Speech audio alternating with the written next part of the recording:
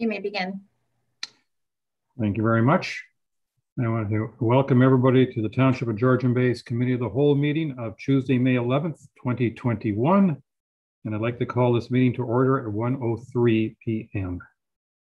I gave a rather lengthy land acknowledgement statement this morning, so I'm going to do a much briefer version this afternoon. And that is, in the spirit of reconciliation, we wish to acknowledge the enduring relationship between Indigenous people and the territories they traditionally occupied. We recognize and deeply appreciate the historic connection they have to this place, the land, the water, the sky, and all that live in it, on it, under it. We are grateful for the opportunity to meet here, and we thank all the generations of Indigenous people who have taken care of this place, and we want to show our respect. Hundreds of years after the first treaties were signed, they remain relevant today. May they guide our decisions and actions. We commit to learn, to educate, to honor sacred places, and to take actions towards real truth and reconciliation. Miigwech. I was wondering if there are any declarations of pecuniary interest that anyone feels that they should be declaring at this time, or conflicts of interest per our code of conduct. Seeing none, I will then move on to the first resolution of the day, moved by, he's not here yet, so I'll say moved by Councillor Douglas, seconded by Councillor Jarvis. Be it resolved that the Committee of the Whole does hereby adopt the May 11th, 2021 agenda as circulated. All those in favor? And that is carried. Thank you. All right. I was already advised by our clerk that there has been no open forum items. And Councillor Bocek, I believe I see your hand, or is that a vote? It's gone, so I presume that was a vote in favor of the last round. Yes, it was. Sorry. Okay, thank you. Just wanted to make sure. You know, apparently I have a habit of every so often missing people's hands, so I appreciate the reminders and just want to check. So the first item on our agenda for discussion, I believe, has to do with regards to, hang on here. Now I'm looking at the wrong page.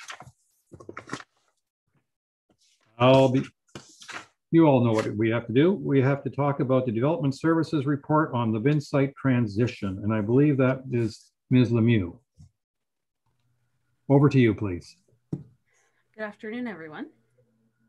As you probably had some chance to go through the report, just a quick overview, because I know we'll probably get to more actual discussions on it, so I won't take too long from the offset. But essentially, this report provided a general overview of the process to date, and try to compile, as much information as I was able to into one document, just for simplicity purposes, for committee to use as kind of a base document, which hopefully was helpful to many of you.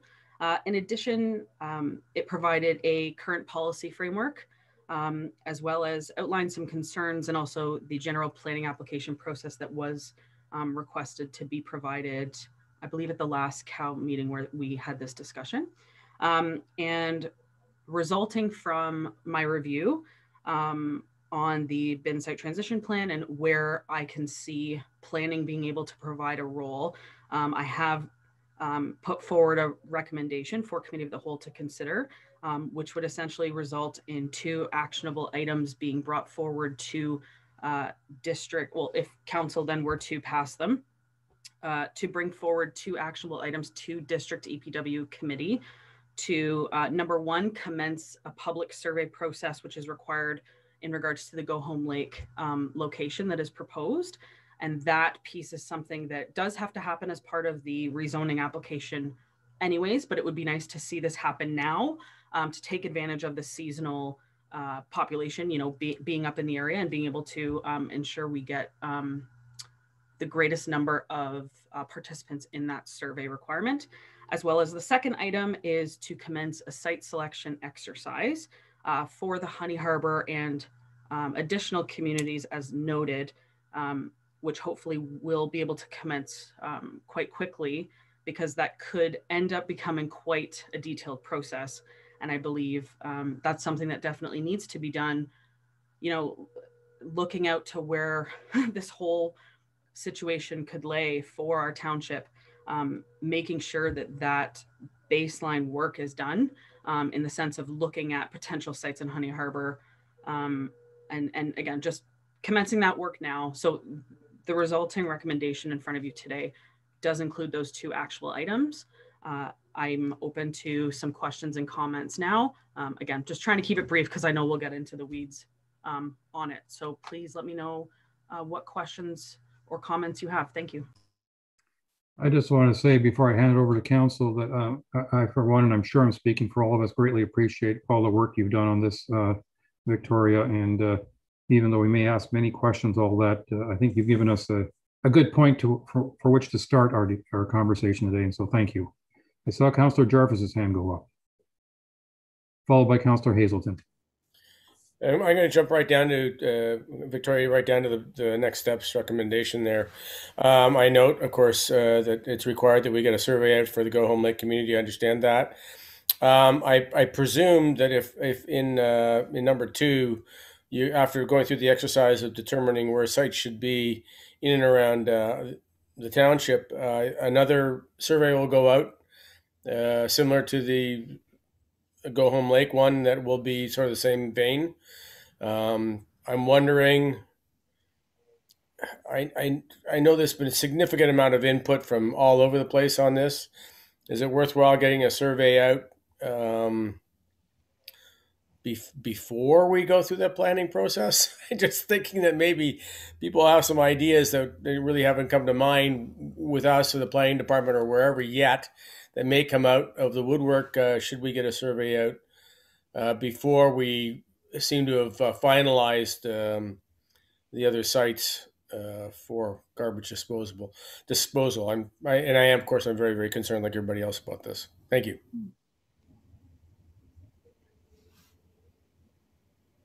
I think you can respond. Go. I was going to say, I think he was. I was saying, Ms. Lemieux, if you could read lips. And by the way, just if Ms. Lemieux, feel free to respond to people without me having to recognize you. We like to be a little more informal in committee of the whole. Okay, great. Thank you. So to Councillor Jarvis, I agree. I anticipate the site selection exercise will be done, obviously, primarily by the district and their consultant, because at the end of the day, it will be them submitting any applications relevant to any potential new sites, etc. We will be taking a large role in that. And from some preliminary discussions with the planning department there, as well as just, the waste management team, I foresee there being some sort of public input session as part of that initial exercise to be done regardless. I think that I can't see that process moving forward without something like that. However, once they narrow down to, let's say, just for example, 3 sites, that's when we're going to go into, open house sessions, like more distinct and kind of an actual open forum public consultation process, not just a survey. So I agree, it's well heard, and that's definitely something that us as township staff will ensure happens, because obviously we know that the community members are the ones that have the local knowledge to provide that input to the consultant in the district. So hopefully that helps. Thank you. Thank you. Councillor Hazelton, followed by Councillor Cooper. Thank you, Mayor Kutsir. I have a few questions, if I may. And I'll start off with, first of all, thank you, Victoria, for assembling this. Gathering all the pieces together is a challenge. So you've certainly done a good job of pulling a lot of things together. There's a few other things that I would like to see in this, but I'll defer that to another time. On the bottom of page 5 of 32 in your report, not that your report's 32 pages long, but I'm looking at the committee of the whole package. You talk about township items that are kind of outstanding, and you highlight 4 items that are outstanding. And I'm wondering why we would entertain attempting to advance anything further when we don't have the answers to those items that have been outstanding since May and October of 2020. Because in my opinion, anyways, those are critical steps to cover. That was sort of a rhetorical question. I would like to get back to that a little bit later, but I think what's important from my perspective in this whole process of trying to deal with waste is a couple of things. With respect to the idea of a Go Home Lake site, which, by the way, I'm not against. I could fully support it.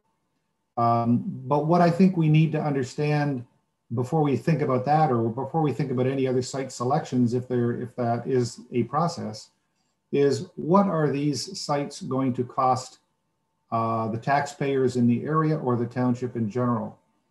And so, for example, let's say that you put in a district-run waste transfer site at Go Home Lake.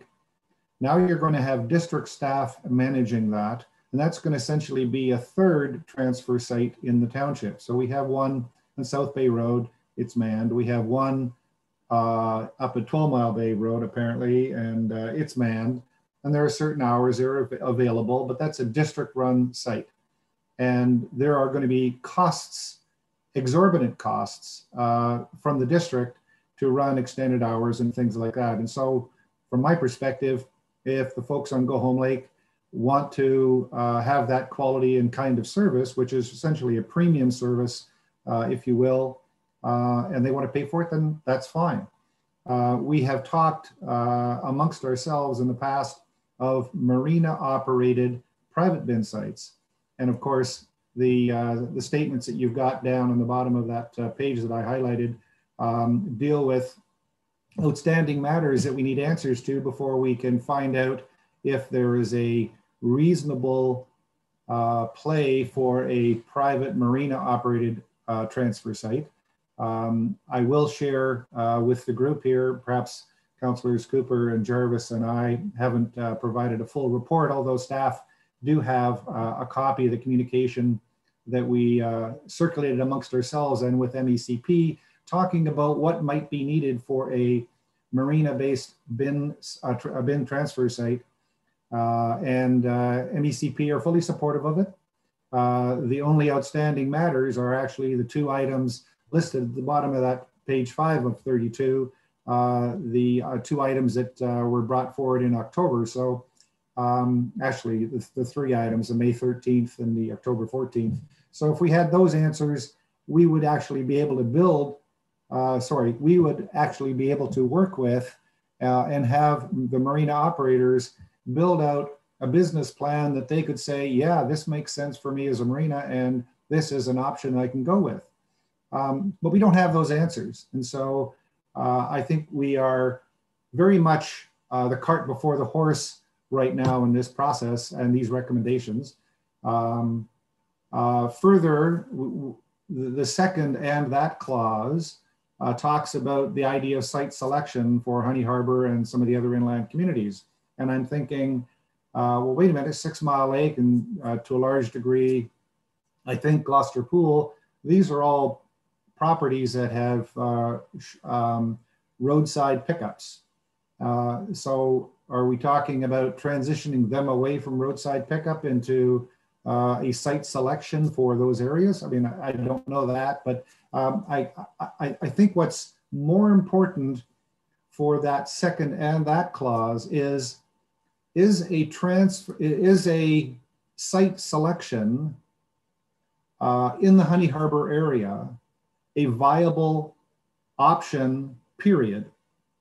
And there's been all kinds of comments that we have received from people in the community, et cetera, where a site selection idea is a fail before we start.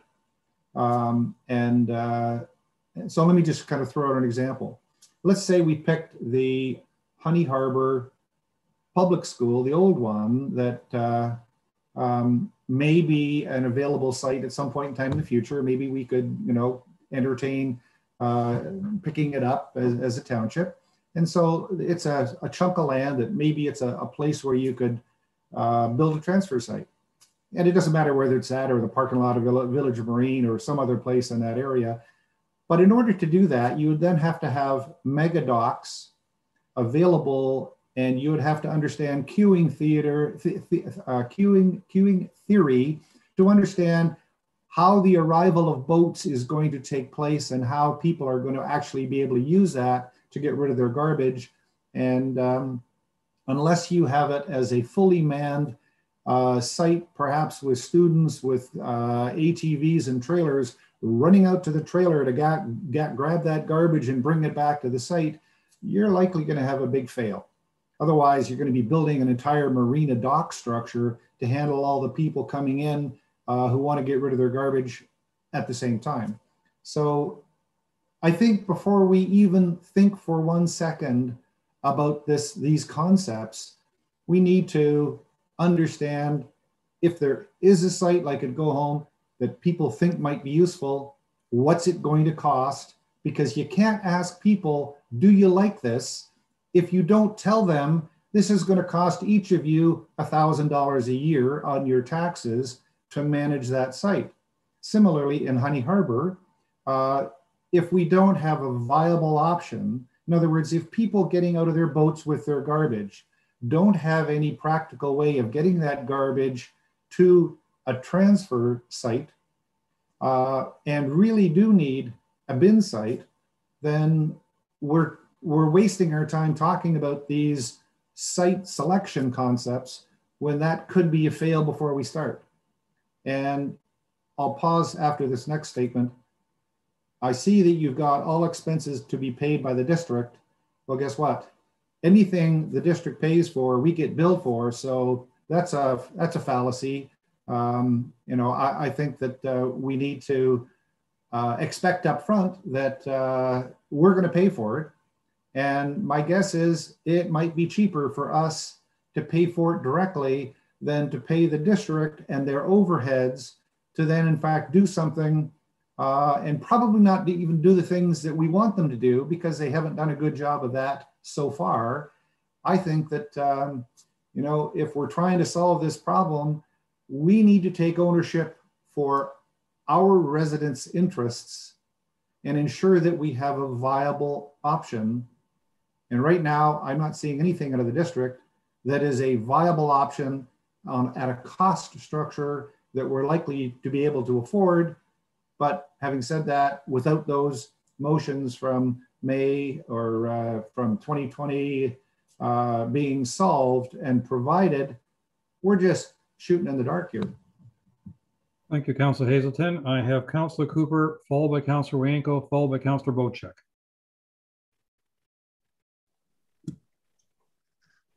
Thank you, Mayor, and Victoria, thanks for all the work on this. It's you did a stellar job, and it doesn't mean we aren't going to ask lots of questions, mind you, but and make some suggestions, etc.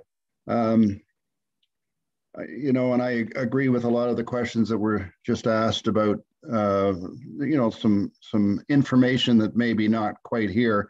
For example, the district paying for things. I'm unless you know something I don't.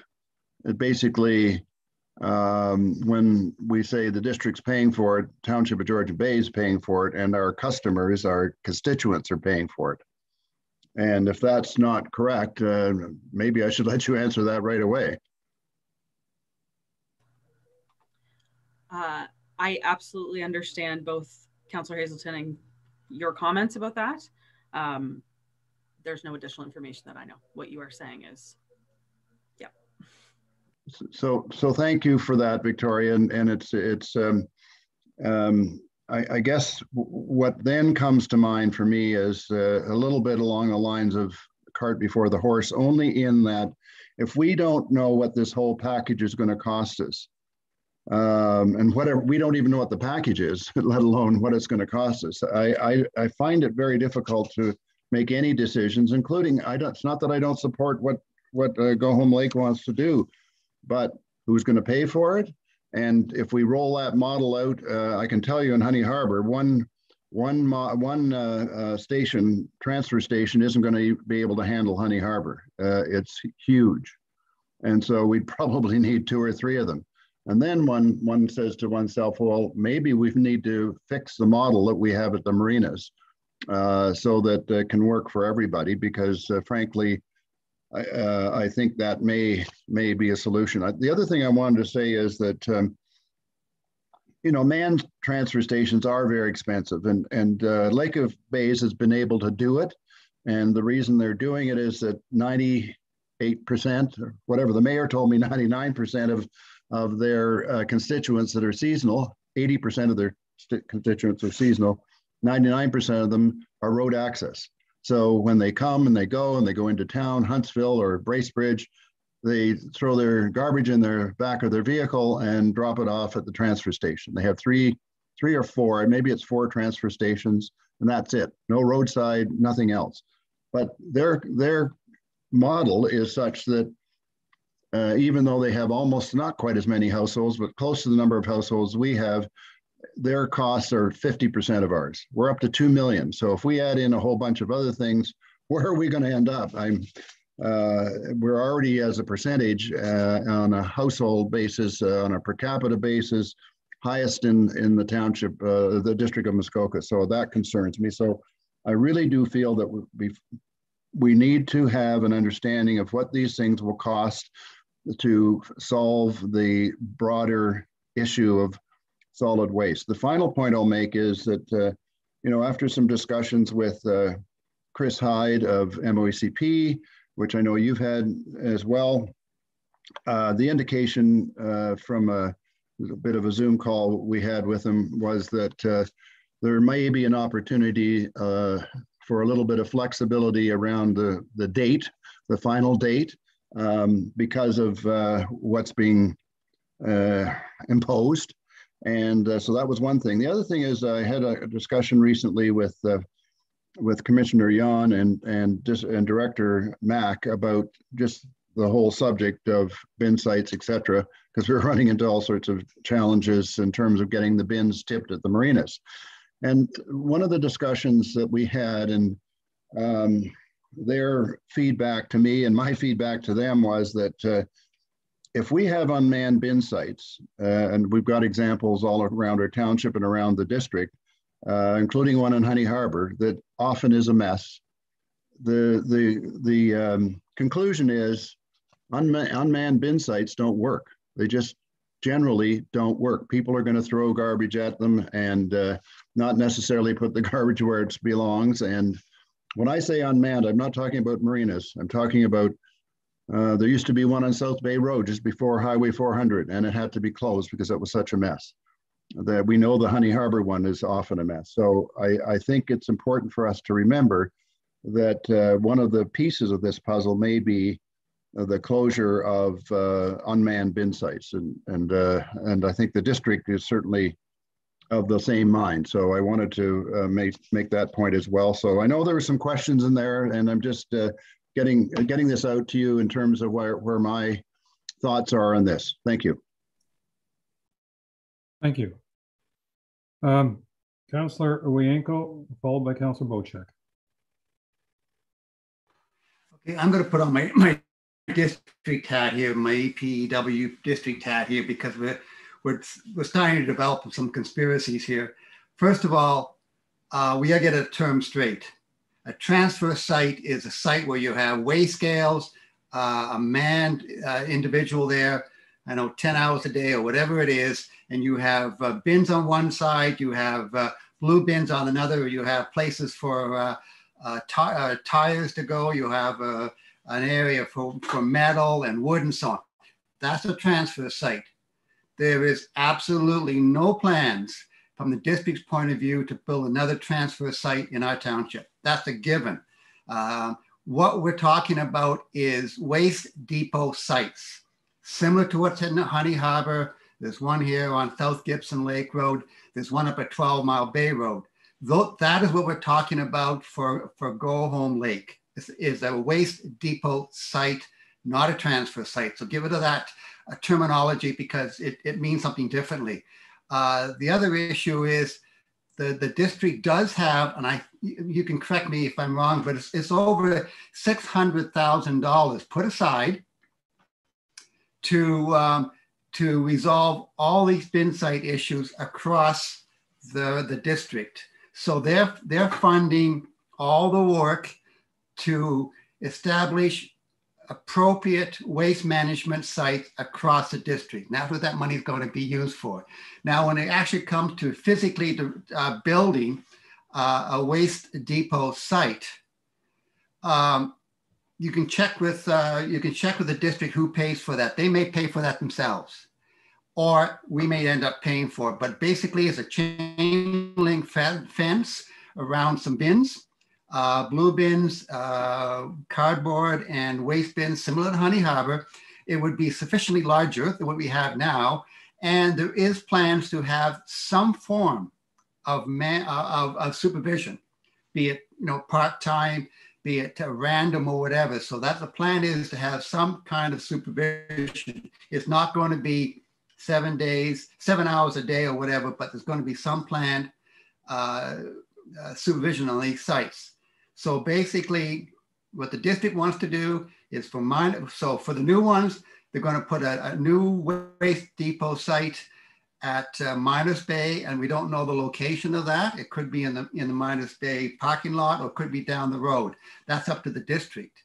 And what they want to do, and I don't know if they're going to have one in this area, what you call here Gloucester Pool, 6 Mile, and so on, Little Lake area. I don't know if they're going to plan on putting one down there. But they do want to put one in Honey Harbor because irregardless what happens at the marinas, not all 9 marinas in Honey Harbor are going to have a bin site. So those marinas that don't have something on site have to go somewhere. And the bin site at Honey Harbor is not large enough to handle much more traffic. So they want to put a new one someplace, and that's what they want to review. But keep in mind, there's no such thing as transfer sites being considered. It's only bin sites.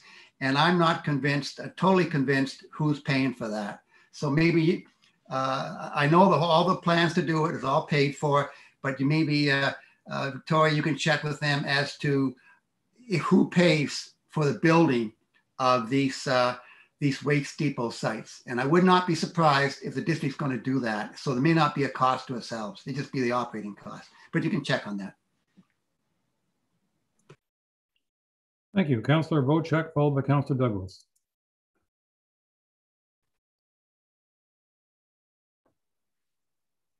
Thank you. And I don't have a lot to say on this matter outside of I visited a few marinas, 2 in Honey Harbor that I went to. Both have given up on the process and have ordered in their own bins. They've lined them up 8, 12 long on their marina properties, and they're going to be paying for the tippage themselves. And that would be South Bay Cove and Paragon Marine. They have no faith in the district in doing anything, or certainly not doing anything that makes any sense financially. So, it's a cost to their boaters. Their boaters, I guess, have agreed to it. And, if you figure out you got 250 boaters and you got to have 9 bins dumped every week, it's easy to do the math and tell your boaters that their dockage is going up $200 or $300 a year to cover it. So it doesn't seem to be that big of an issue to me. The individual marinas seem to be thinking about it and figuring out their own ways. Now, one common comment is, well, if the township of Georgian Bay is so willing to pay the district to pick up my garbage, why don't you pay me to pick up my garbage? If marina number A, it costs our township $5,000 to the district to pick up those bins, why don't they just give me the money, offset my cost for picking up my own bins? Because apparently this no unmanned bin thing only affects municipalities and counties, and provincially to governments. I don't think it affects the individual owners, because every store owner in my district has a bin, whether it's the general store, the grocery store, the liquor store, all of them have bins. And they all pay for their dumping of their bins. And I think the marinas maybe are getting on board going, this is just a nightmare. I'll do it my own way. So that's what I'm seeing out there. Down in my neck of the woods, up near Paul, 6 Mile Lake area, quite valuable to have bins up there. Down here, we have one set at the old shut down Severn Marina. We have island residents on Gloucester Pool and Little Lake that use those bins, but more often abuse the bins by the permanent residents on land that miss garbage day or have some heavy refuge that's in their garage, and they just, hey, these bins are over there. I'm going to fill up my pickup truck and go dump it in there. And they're not being used for what they're meant to be used for, which is for the island residents. So just information from my ward, Victoria, that so you have some sort of idea of what I'm seeing out with boots on the ground. Thank you. Thank you. Councillor Douglas.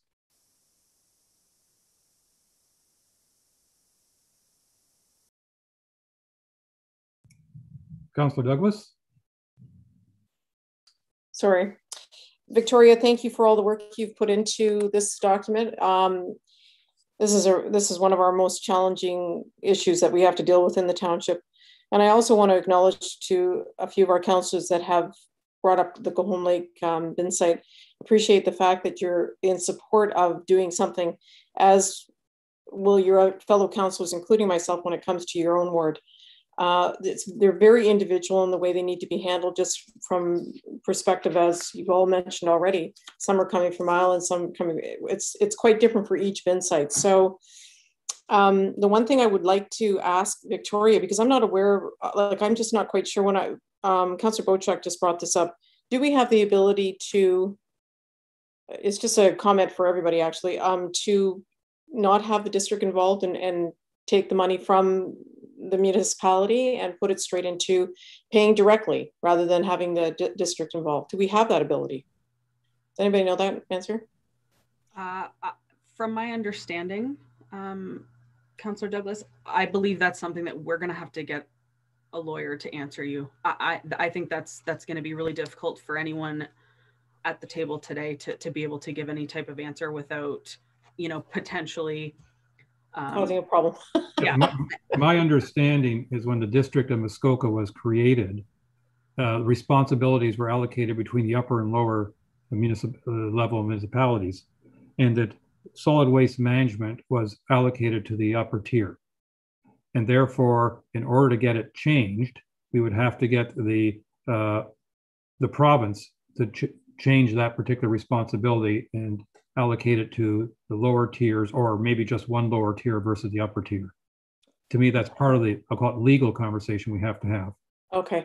And the reason I asked that, thank you for that answer. Just for a moment, Councillors Cooper and Hazelton, I appreciate you staking your hands up, but I want my turn before we do our second round. Thank you.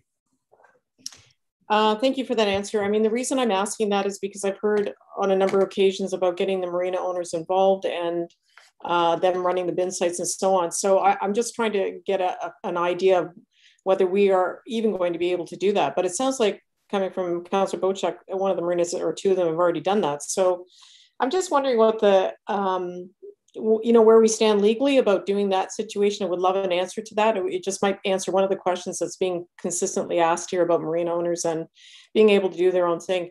And just a bit of information for some of you that have brought this up. There has been conversations going with the marina, one of the marina owners anyways, in regards to the waste management. But I think because we don't have some of these questions answered, it's really hard. I mean, we've had discussions with Chris Hyde. It is very difficult for anybody to move forward.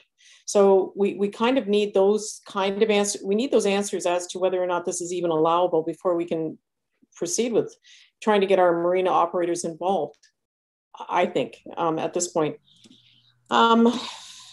Yeah, and aside from that, I think Councillor Wayanko brought up a really good point. It's not a transfer station we're looking for here. It's a manned site, which is very, very different. And again, our hope is that we're not trying to get exclusivity here. There is an issue, and it is well recognized within the entire township. And, you know, you have my full support, and I'm sure all the other councillors' support for every single area. They do need to be addressed. But in conversations, you know, had with Fred Yon, it's a huge nut to crack to do it all at one time, because every area requires something very different. We're not cookie cutter. You know, like Go Home Lake is a sort of an insular little group on its own. And then you've got Honey Harbor, which is quite spread out and has a lot of traffic coming through from Georgian Bay. So we're not trying to do something out of the box here without the rest of you, if that's, you know, the thought here. It's not. We just need to get started somewhere. We need to try and get some answers to make it to make a start somewhere in this township. And then if this works in this location, maybe part of what we're doing can be applied to the other parts of the township as it goes along.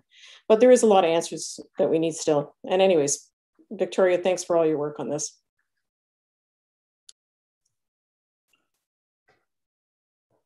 Thank you. I would agree with all of you in the sense that this is a significant challenge we face. And in theory, one approach would be, well, it's a significant challenge that district faces. But I think we're all expressing one way or another that, including district in their indirect way, we're in a better position to respond to many of our constituents and many of the needs because we're much more aware of it. I mean, it was blatantly obvious that the consultant that the district hired to advise them on bin sites and that had no conception, zero conception of the concept of water access only residences. That was totally foreign to them. And it's totally foreign to 98%, 99% of the province. So in fairness, but it means that they failed to understand the situation. I think, as Councillor Douglas stated, I do think actually a lot of the challenge we have in front of us is legal.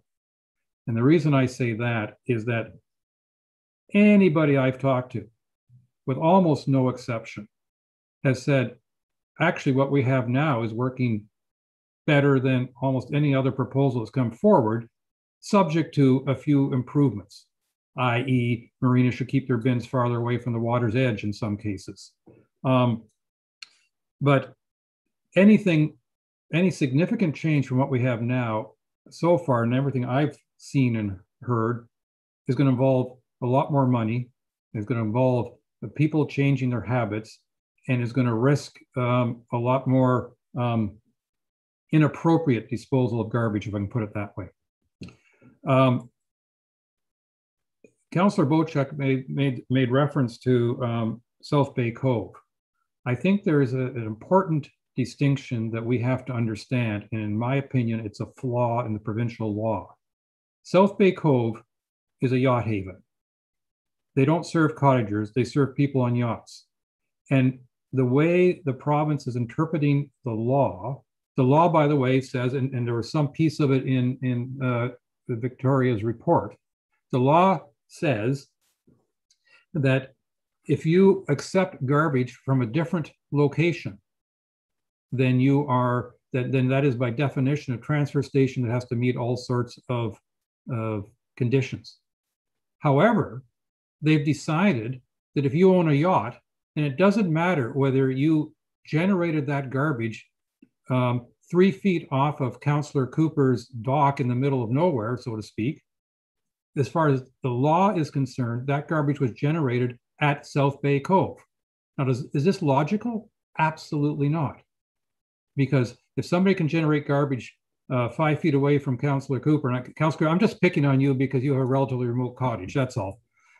If somebody could anchor off his dock and create empty food containers, but Councillor Cooper on his dock creates empty food containers and they classify them completely different, that's illogical. It doesn't make sense. And I think that's what part of what we have to do, in my opinion, is, and quite possibly hire a consultant to help us with this, is make an appeal to the province saying your current laws discriminate against water access only property owners. Because unless you want to put a boat going dock to dock to dock to dock, which I think makes absolutely no sense, because who wants to put a massive animal-proof bin on the end of their dock to collect their garbage. The law should be changed. You know, and it's interesting, if you look at something like Paragon Marine, which Councillor Bochek made reference to, they have both yachts and customers from the with cottages, and legally their bins are not allowed, their private bins are not allowed to accept garbage from cottages. So we need to have the law changed so that marinas can accept garbage from that was generated on other properties, just like yacht havens can accept garbage that was generated on yachts nowhere near their dock. And I think that's part of the approach I believe we should be taking. As referenced earlier, the idea of the township being responsible for its own solid waste management versus the district, that will again take the province. And I think we have to approach the province on that and saying, you know, it might be more practical to, in effect, cut out the middleman. Whether or not that's feasible depends on whom you ask. Some people say, well, maybe. Some people say, not a hope in heck. But I think we have to look at some of that. I think, having said that, the suggestion of Ms. Lemieux that we say district, okay, you talk about creating more waste depot sites, find them, might in part convince them that that is a much bigger challenge to solve than they may think it is. It's very different when you have a roadside bin site somewhere in the rest of the district that they look at and they say, okay, this is being abused because nobody's in the area, et cetera, et cetera. And then they talk about transferring it to a waste depot site by maybe combining 2 or 3 roadsides and call it one site. That's a different situation than what we have. And Honey Harbor is the strongest example of that, because we have such a concentration of marinas and residents that go through Honey Harbor. And the volume would be overwhelming if it's all going to 1 or even 2 waste depot sites on the Honey Harbor Road. It would be overwhelming. And I'm not even talking yet about the inconvenience to the residents, which is a very important topic. But just, do they have any idea of the volume? And, you know, I want to tell you a little story. You might argue it's unrelated, but I think it's kind of interesting in talking about the problems with the law. A few years ago, the road where I live in Barrie was under construction. So what did the construction company do? They took our bins, our recycle bins, our garbage bins, they put a great big number in each one of them with the house number. And on garbage day, we put all our garbage at the end of our road. They took it all and took it to the end of the construction site. So the garbage truck could come along, you know, half a block away from me and pick up 20 homes' garbage. Technically, that was illegal because the garbage was transferred from one property to another before it was collected. But that's how absurd our laws are. And I think that in my mind, one of the attacks we should take is going to the province and saying, your laws make no sense. They discriminate against water access only cottagers. They don't allow for efficient and convenient collection of garbage. And if your main purpose is to try to keep the garbage out of the woods, keep it out of the lakes, let's make it so that people want to use the system. And I think that is an approach that we should take. But I say at the same time, I say, if district thinks they know better, well then district, show us how you're going to make it work. Tell us where you're going to put these waste depots. Go Home Lake, they have a road to put it on, and there's a certain convenience to Go Home Lake, or not convenience is the wrong word, but there's the great majority of people in Go Home Lake go up and down the same road. And they are used to taking their garbage to the end of that road. So for them, a change in habit may not be that significant. I don't want to speak completely for them, but it's a less dramatic step than taking somebody now who might go to a marina that isn't even served by the Honey Harbor Road and told, well, you have to go to a waste depot site, either the transfer station or waste depot site in Honey Harbor Road, and you say, yeah, but my marina is on a different road. Does this make sense? So I think that the only other alternative, and again, this is all part of going back to district. Do we want to set up a system similar to the archipelago, which has transfer stations, and they are transfer stations that are water access? Okay, district, you want to put water access transfer stations in Honey Harbor or somewhere, or in Cognisheen for that matter? Show us where. Do you have any idea how much that land will cost? Let alone setting up, you got to spend $1 million putting in the bins and everything, but you got to get the land first. And I don't think many of our residents that are north of Honey Harbor are keen on selling half their lot to so a bunch of garbage bins can be put in. So I think that the district, by telling them, okay, you find the waste depot sites, you're basically telling them good luck, because it will be a challenge. So I guess that's my take on it. I believe that we should hire a consultant to collect the information that's needed and find a way to, heck, the consultant could even be a lobbyist for that matter, saying, how do we tell the province? And I think we should get Norm Miller on board. How do we tell the province we need minor adjustments to the law to allow bin sites at marinas to continue? If they say fence them and we're fine, or keep them 30 meters away from the water, fine. But by the way, it's the most practical way to get the majority of the garbage generated in our township to a landfill site, is through the marinas that over half our residents use going to and from their home. I think that's enough of my rant for now. I saw earlier Councillor Hazelton's and Cooper's hands up. I see now Councillor Bochek and Councillor Douglas. But Victoria, I'm going to give you a chance to say a few things if you like, and then we'll do the round two. Thank you. I appreciate that. So, all the comments that have been received so far, of course, as you've all mentioned, there are ones that have come up again and again and again. And I think everyone here knows that ever since this has started, we have all felt like we're kind of we're chasing our own tail in a big circle. Kind of like what the mayor was actually just getting to is, every single piece here, I think there's really these three large pieces that I do have to also comment, which I know that many of you, if not all of you, have come to understand as well, that from a planning perspective, what I wrote in this report is from a planning perspective and what is possible to potentially be done, i.e. actionable on that front. But I think moving forward, Councillor Hazelton's right. There are some very significant outstanding items that haven't been addressed from a financial perspective and cost perspective.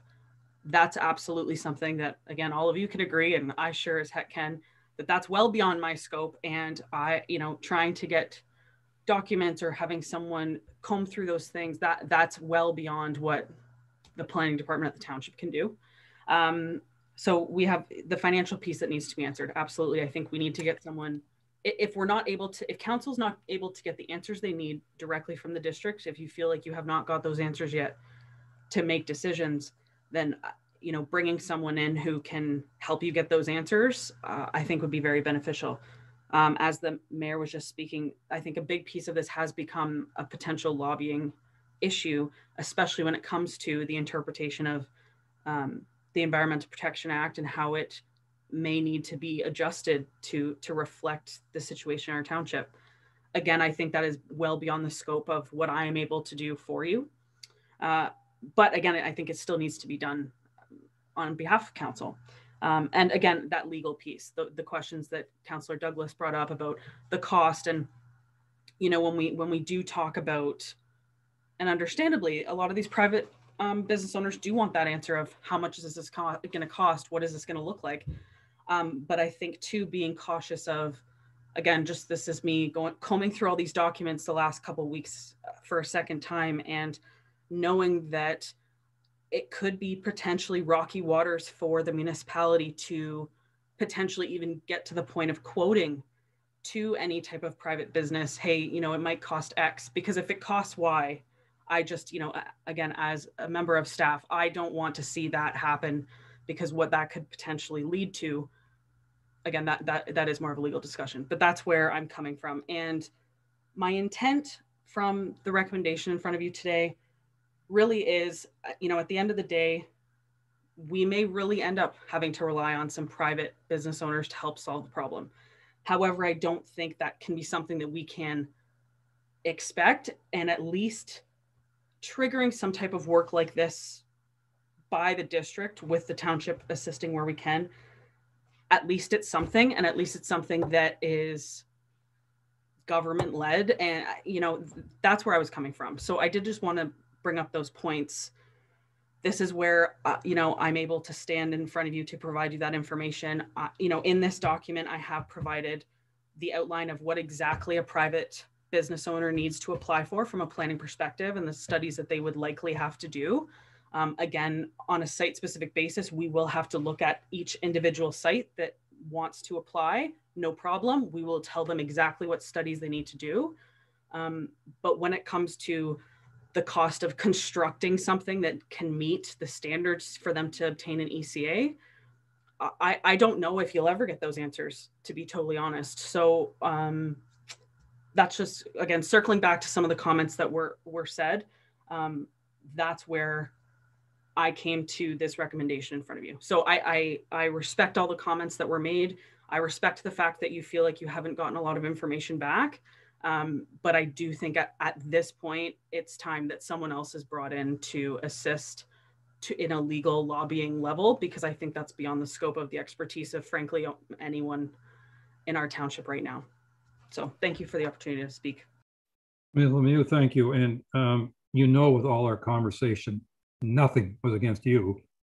And we respect that with the suggestions you brought forward, you have limitations of what you can do and are allowed to do. So please, you know that. Yeah, of course. Thank you. Okay, who wants to start round two? I see Councillor Douglas's hand, followed by I see everybody's hand. So I'm going to say Councillor Douglas, Hazelton, Cooper, Wienko. I'm going to write it down so I don't forget.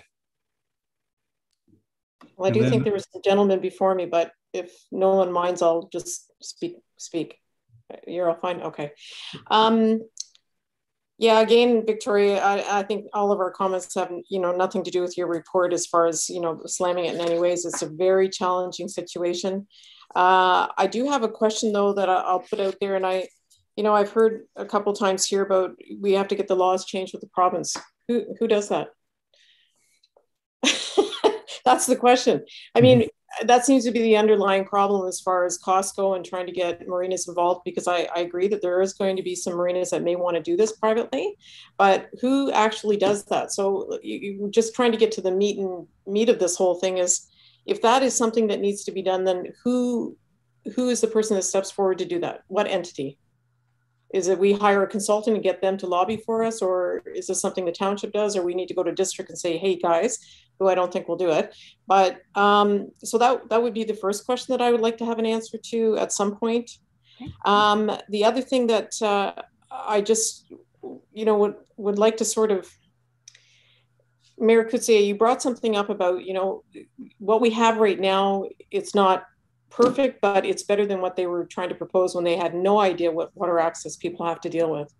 And so if we have to do something like these, first of all, Go Home Lake, for those of you who don't know, used to have a compound on the road many years ago, right close to the 400 before they did the new cutoffs. And that actually worked reasonably well. We still had abuse done there. People still tended to get lazy and just pull their trucks up and dump it all on the ground instead of walking it into the fenced in area.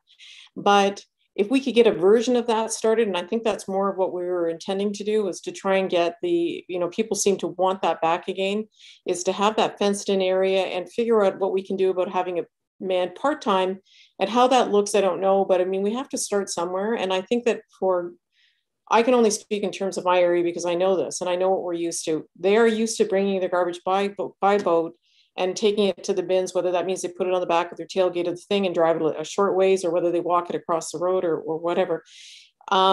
So there's not going to be a big change for them if we do something like this.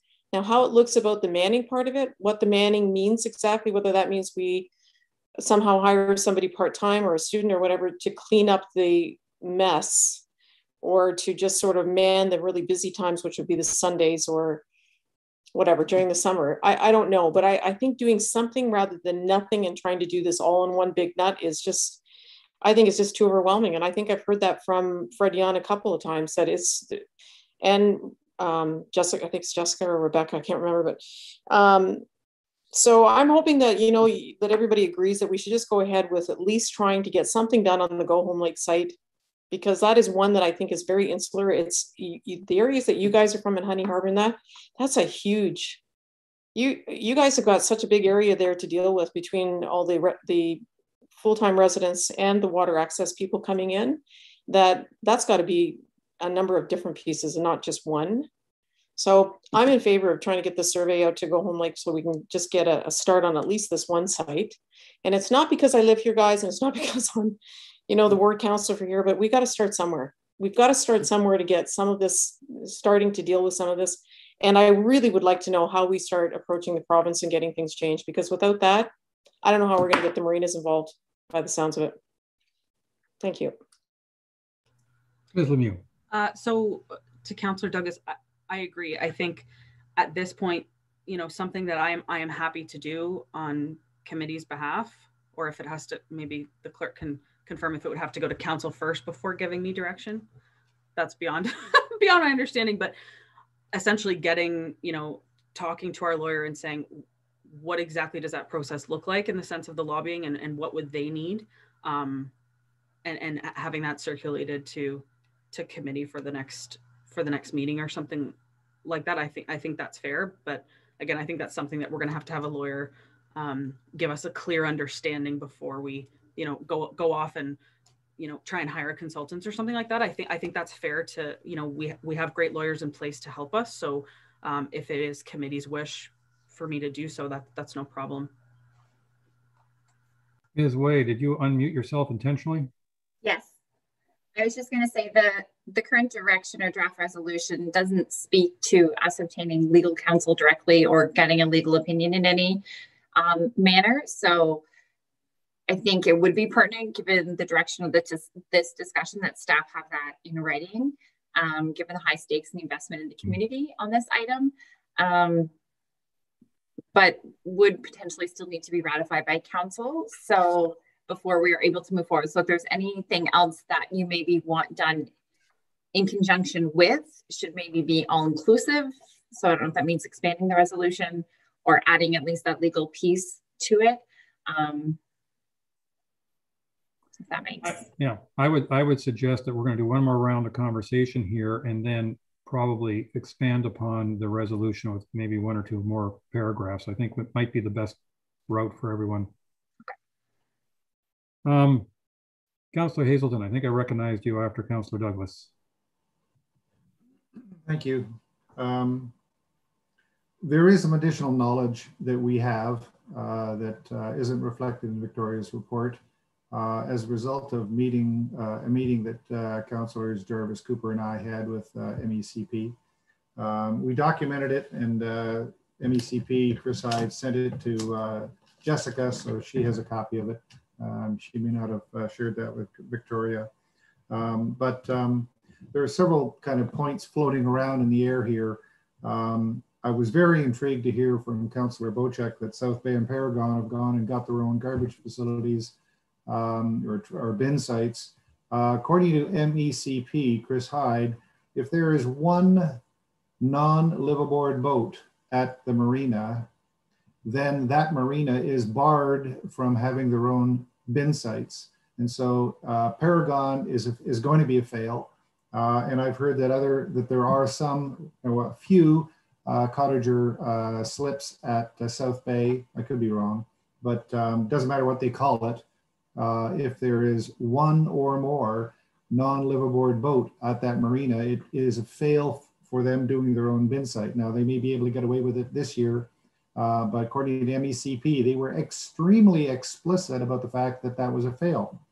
Now, what's interesting to me is we have done some research on other jurisdictions outside of the district, and it doesn't appear to be that any other marina in Ontario that we've been able to find is being held to this kind of criteria. So when you look at what is going on here in our township and in the district, we are being held to a different set of standards than all these other marinas elsewhere in Ontario. And so when we talk about, do we need to hire a consultant or a lobbyist? Absolutely. We need to find some way of getting to somebody at MECP to recognize that they are driving stupid laws and policies into our township and our district that are not being driven into all the other areas of Ontario. And we need to call a spade a spade. This is completely unfair. It's absolutely absurd. But that's kind of one of the key things that we need to sort out is this inappropriate treatment of the district. So that's one thing.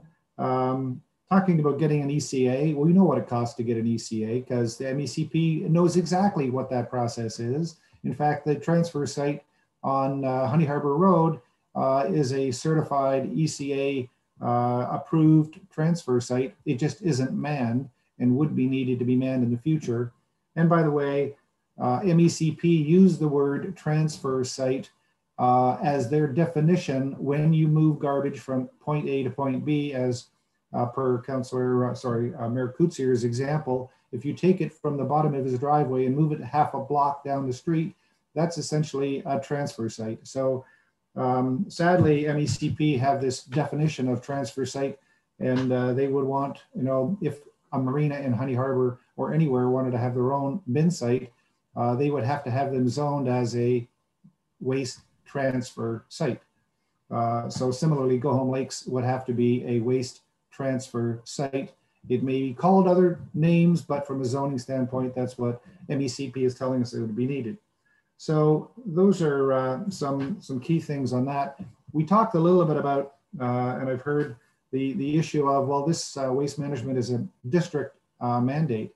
So I'm not a huge believer that we're going to make any progress with MECP, and I have very little confidence we're going to make any progress with district on changing and legislation that governs waste management. However, to Councillor Bocek's point, when he said that his marinas are telling him, why don't you just pay me? Why doesn't township just pay me and I'll look after the garbage? Well, guess what? That's essentially what a few of us have been trying to suggest. And you have a resolution from back in, I think, May of 2020 that says, district, tell us what it costs only to run the 2 manned transfer sites on South Bay Road and 12 Mile Bay.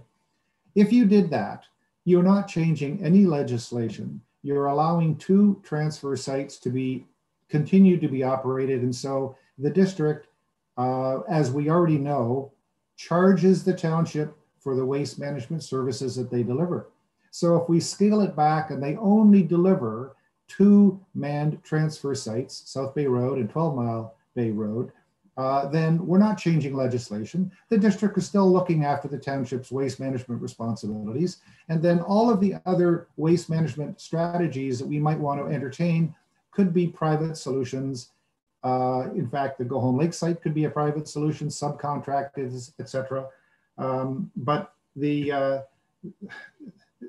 if we think we're going to change provincial legislation that governs waste management between the district and the township, I think we'll be here in 10 terms from now, still arguing about the same concept.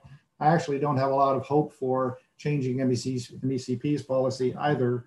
But those are things that we can entertain. But I loved the idea of hiring a township initiated consultant and lobbyist to take kind of what Victoria has already pulled together, take some additional material, which Councillors Jarvis, Cooper, and I have pulled together in conjunction with Chris Hyde at MECP, and our CAO has a copy of that.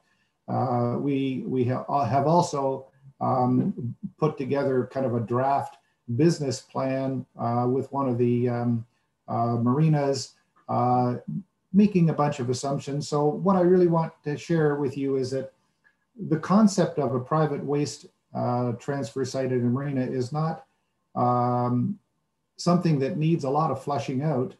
It needs three things. It needs us to be able to say to our community, the district is only going to charge us for 2 manned transfer sites. The township planning department are going to help us expedite the process of rezoning small sections of marina property to enable that to be a bin transfer site.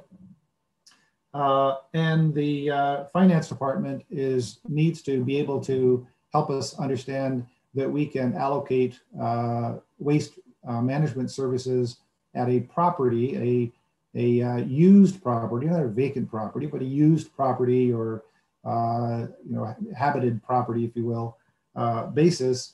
Then we will have the building blocks from which to determine if private waste transfer sites can be made to be a reasonable business plan going forward. So there's lots of things that we need to do.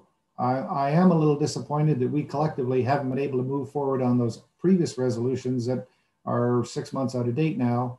But we need to keep talking about this and making progress. And I'm not sure how we can make progress if we don't get answers to the questions that we've been asking months ago. Thank you. Thank you, Councillor Hazelton. Just one correction. The transfer station in the north end of our township is on Tower Road, just west of MacTier. Thank you. I stand corrected. I thought you'd like to know that little bit of information. Or perhaps I sit corrected. There you go. Councillor Cooper, followed by Councillor Wienko. Thank you very much, Mayor. And first of all, I wanted to comment about your comment having boats anchored off my dock, and I have a very big bazooka, so I don't worry about that too much. No, it's only a potato gun, but anyway. But but you know what I was getting to, I'm sure. I'm sure I certainly did. They're not welcome. Anyway. Next time I'll pick on Councillor Jarvis. Send them all down there. Okay, so a couple of quick things I just wanted to comment about. And it's sort of the last comments from Alan Hazelton, Councillor Hazelton, were about services from the district. And I do believe that we need to establish that, yes, the district took over those responsibilities, but also the townships, the municipalities selected the services they want or don't want, I think is another way of describing it. So as we can see in our budget, it costs about $800,000 or $900,000, or maybe it's even less than that. It might be $600,000 or $700,000 for Lake of Bays with their 4 manned transfer stations, and that's all they have. We're up at 2 million now. And so we could effectively say, we want just those transfer stations. Now, my suggestion is that if we were selecting certain services from the district, we could continue on with our 2 transfer stations and also our curbside. It seems, if you look at the cost of curbside, it seems like it's very affordable. For whatever reason, I have my own theories about that, but that might be a way for us to do sort of have selected services from the district and also outsource the marina action, as it were. So that's what we need, is clarity on that question, but I believe the municipalities are allowed to select whatever services that they choose to, not that you can change it every year, I don't mean that, but I do believe that we have that opportunity. A couple of other things, just in terms of what's going on elsewhere. Director Mack indicated to me she came from Simcoe County. Simcoe County isn't even involved in this, and there are marinas over in Midland and Penetang, some of which have up to 50% of their slips filled with seasonal residents. And they don't have any problem. They just have a private service. They dump the bins and away we go. So, and those are huge marinas, some of them up to 1,000 slips, but many of them in the size of Nautilus, 300-400 slips, and several of them, as we all know, in Midland and Penetang. So why this wonderful special treatment for the township of Georgian Bay? One certainly wonders. I also, I heard some comment about individual businesses being able to order in a service. They can do that. As I understand it, one of the regulations, though, is that if you're a restaurant, you can have a bin, but you don't have residents that are bringing in garbage like we have at our marinas. So I think there's a distinction as to businesses having a private service. So we need to, I think, figure out how to get to that private service level if possible, because I think we can, there may be some ways to run this more efficiently. Some of it will be a district service, some will not be. Do we need to hire a consultant? I think so. Are we going to be able to lobby and get somewhere? I don't know.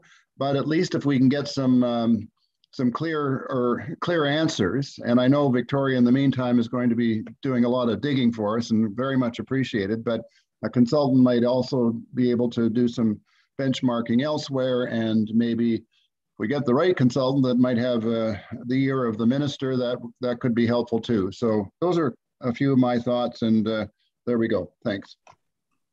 Thank you. Well, one comment I just want to make before I switch to Councillor Wienko is I think one of the things that we realize, and you used the example, Councillor Cooper, of some marinas in other jurisdictions who are collecting garbage from both yachts and possibly residents. I think in reality, they may be flying under the radar. Just in a sense, as our marina bin sites did for 20 odd years. And so I'm not sure that they are necessarily approved, but rather they're just getting away with it. And I can't help but respond, well, if they're getting away with it, that means it must be okay from a practical point of view. Councillor Wayne. Chris Hyde, excuse me if I could just jump in here quickly. Chris Hyde indicated to us that they just were not under attack. Yeah. Other than that, there's nothing to say they were or weren't approved. Simcoe County, by the way, does not provide that service to their municipalities. That's what Stephanie told me. They just simply aren't in that business. Okay, yeah, fair enough. Councillor Wienko. Thank you very much. I'm quite concerned that Councillor Cooper keeps talking about that they want to maintain their bin sites at the marinas, but get rid of our bin sites on the inland community. And I'm really them versus us again. I want to get rid of that. We've already, council's already approved the continuation of our bin sites inland on the inland community. So I assume we're not revisiting that resolution. And I know the district's already working on the resolution that went up there. In fact, we've talked about it at the EPW that they're working on trying to improve the performance of the South Gibson Lake Road. They're looking at Miners Bay, and they're also looking at 12 Mile Bay bin site. So I don't think we want to revisit that, and I hope we don't continue doing that. Excuse me, Councillor Wienko. Councillor Wienko, just for clarification, are you referring to bin sites or waste depot sites? Waste depot sites. Okay, thank you. That's what I thought. 12 Mile Miners Bay and South Gibson Lake Road. The district's already working to improve those sites and, well, find a site at Miners Bay and so on. So that's already ongoing. The other issue I'm quite concerned about is that we've been spinning our wheels here for at least a couple of meetings now, and the district hasn't been part of our conversation. We've said a lot of negative things about the district today, and they're not here to defend themselves. And I think if Stephanie was here or Fred Yuan was here or some staff members, they could probably clarify a lot of issues that we're having here today about their roles and responsibilities. So I'm not quite sure why that we refuse to have them as part of our discussion. I think they would be helpful in clarifying some of these issues. So I'm hoping in future that we can have at least one of their members at our next meeting. And again, they have all this money to do all these studies with their consultants. And I don't know why we're not using their consultants. I don't think the consultants have anything against our township. And the more they're willing to do stuff in our township, they just got to be told what to do. And if one of the things they got to do is, okay, what is the cost of building a waste depot site? I'm sure they will go away and do that. But I think we need to use their consultants more, make them part of our group, or at least make the district part of our group and through to the consultants. So I don't think we should hire our own consultants until we're totally convinced that the district consultant's not working for us. As it comes to a lobbying, yeah, we can lobby the federal government, the provincial government as much as we want, but I tend to agree with Hazelton that I don't think we'll get too successful with that. So, I'm just getting a little frustrated that we're going around and round and round, and we're spending a lot of time complaining about the district, and they're not at our table. Thank you. CEO Gunby. Thank you very much. They were not available to attend today. So we definitely did reach out to them. They saw the report. We did not hear any questions from them about it. We told them that when they're available, they can watch this recording, so they're up to date on what members of the committee have spoken about. I just wanted to verify what Councillor Cooper and Hazelton have said about how Simcoe County does not take on the business of operating waste sites at marinas. I think I asked about 10 marinas within a 50-60 kilometer radius, how their upper tier manages their garbage, and they probably thought that I was enjoying a little wobbly pop at 10 o'clock in the morning because they had no idea what I was talking about. So I had to explain how it works in Muskoka, and they still had no clue. So I wouldn't say that Georgian Bay is being attacked. I would just say that we're the only ones in this situation. Thank you. Ms. Lemieux. Thank you. I just wanted to follow up on a quick comment to Councillor Rienko's point that he just mentioned. I do agree with Councillor Rienko that we all can agree here that the original work that was done, lacking understanding of water access properties in some of the original reports, we can all agree on that because we're the ones that hear every single day what's actually happening. A big piece of that site selection exercise that I did propose through this recommendation was to be able to trigger some sort of township specific work to be done by their consultant to try and see if they can start really digging into the problems and working. So that was intended, Councillor Rienko, for their consultant to head up that work, because I do believe they haven't had that time yet. And in speaking myself with district staff, they did agree that they're willing to do it. They're willing to work on a district specific project. They just haven't really felt like they've gotten that proper direction yet. So that's why I did try and put this in here today. So just wanted to provide that to Councillor Rienko. Thank you. All right, thank you. Councillor Bochek, and I'm just going to say followed by Councillor Jarvis because he's the only one who hasn't spoken on this round.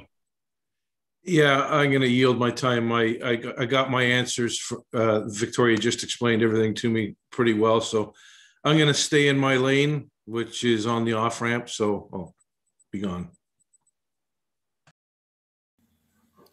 I'll just add that, if we have to change how we do our business with regards to garbage, I continually dig up old sites on our island where garbage was dumped up through and into the 60s. And I really don't want to have to start depositing more garbage on top of that. This is getting to be really, really frustrating. I'm agreeing with Councillor Rienko. We're going around in circles. We really need to come up with some specific direction that we can give Victoria or whoever so that we can move further ahead on this. Chris Hyde was very, very helpful, I will add, in conversations. And also add that it seems to me that we are being singled out, and I don't like that at all. We being the district, not just the municipality of our township. And I really would like to see us if we can today, at least give some direction here as to where we want to go next. Because this is crazy. We'll be at the next meeting going around in circles again, and it's going to be a little frustrating. All right, thank you. And I think your frustration is shared by all of us, in that we have some good ideas. Too often we run into certain roadblocks, and we don't know how we can get the roadblocks cleared. At this point, Ms. Lemieux put in front of us a 2-paragraph resolution, which I'm sure you've all read. The first paragraph saying work on the Go Home Lake Waste Depot idea, and the second paragraph saying to the district, well, both are towards district work on what you think where you think you would put additional waste depot sites in the Honey Harbor and southern township of Georgian Bay area, which I think is, I think that's a fair challenge to them and their consultants, because if they believe that that is one of the answers or the preferred answers, then they should be giving us a little more detail for us to consider. And I'm wondering about adding a third paragraph to this. And the third paragraph can be that we recommend the utilization of a consultant to advise on how we can best deal with the provincial legislation as it is currently being applied to our township. And I'm leaving that open-ended because I think that would, in the sense that could imply us utilizing the district consultants and or independent consultants, and depending upon how discussions go. Because I think that I think it makes perfect sense for us to try to guide, direct, question the district consultants to see if they can be of assistance, because we're already paying for them, in effect. But also be prepared that if they don't want to go down one or two roads that we think should be explored, that we could potentially hire somebody else to explore a couple those other roads if we don't think the district is coming to the table. I mean, I'm a little bit critical of district at times, but other times I fully appreciate that district doesn't really know what to do either, and they're looking to us for ideas and suggestions.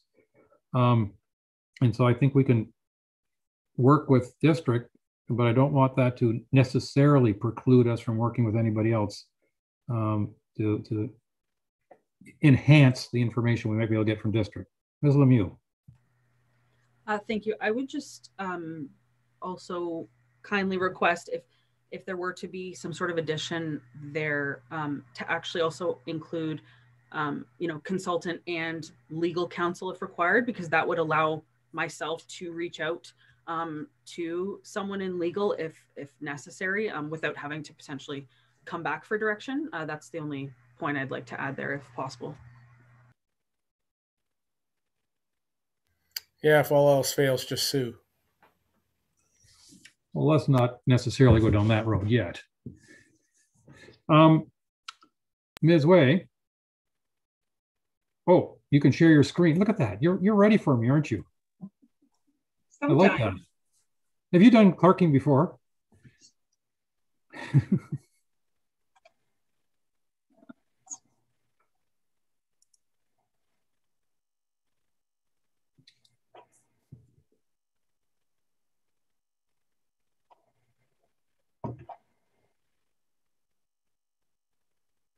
That reads pretty close to what I was intending. Council, what do you think?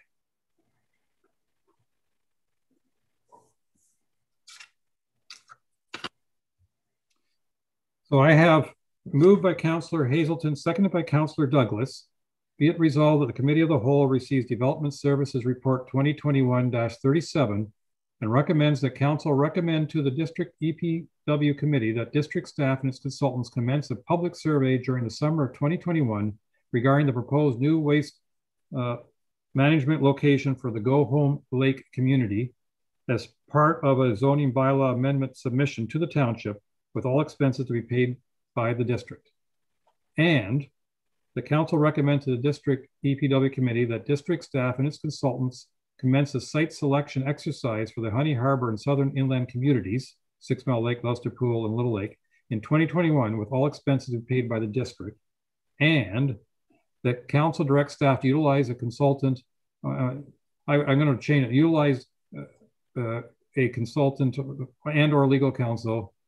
I don't know if we should make that plural. It doesn't matter. Utilize a consultant and/or legal counsel to advise on how to address the provincial legislation regarding waste management and environmental regulations and its impacts on the township. Councilor Rienko.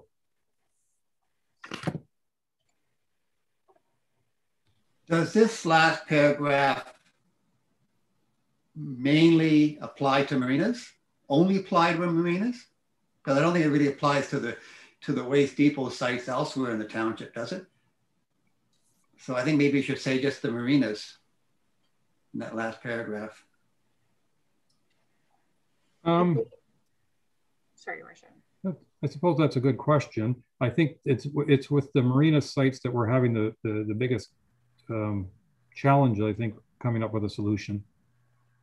Ms. The Lemieux. district doesn't have any problems with the bin site concept or the waste depot site concept. Yeah. It's just the marinas, I think. So.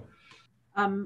I was just thinking maybe we could just focus it in on with water access property concerns. Kind of just focusing in on handling the water access only property issues versus saying just maybe specifically marinas, because that might be a little too narrow. Just to yeah, I agree.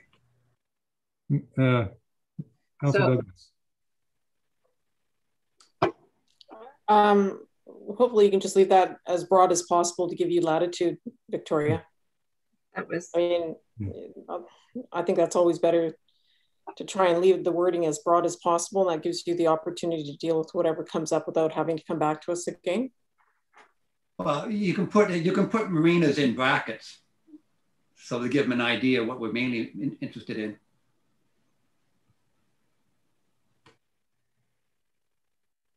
Yeah, I would argue that Victoria is already aware of what we need. No. Where we're aiming on all this, and I think as per Councillor Douglas's comments, I think we would give Victoria the latitude.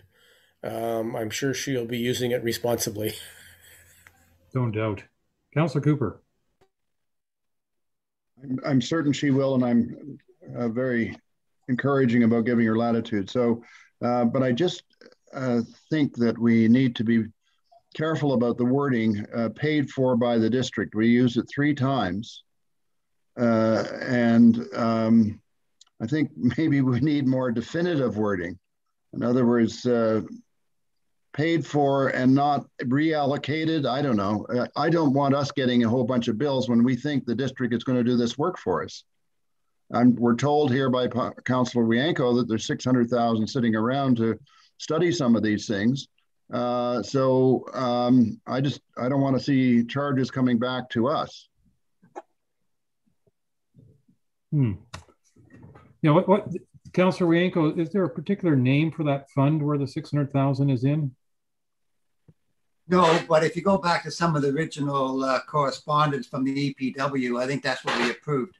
Yeah. A little over 600,000. I think Victoria can probably find out what it was, but that was for the whole of Muskoka. And I don't know how much of that has been spent, but it definitely involved our township. So, and again, if this is going to the EPW, I'm pretty sure I'll support the idea that they pay for it because it's the overall, they're responsible for waste management.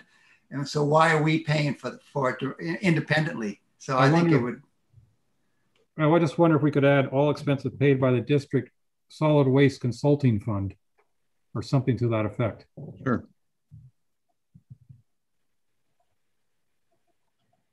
Thank you. That's a good suggestion.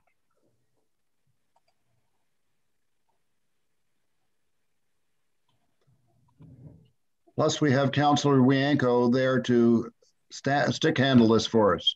So there. And he certainly has a full appreciation of the challenges.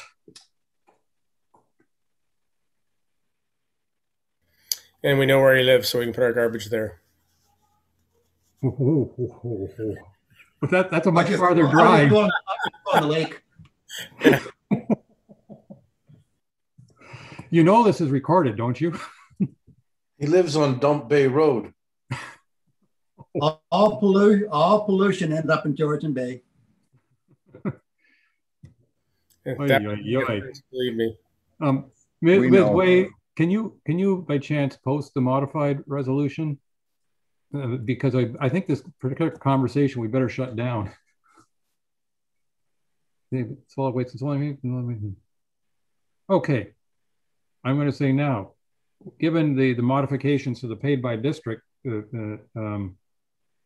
paragraphs, can I call the vote?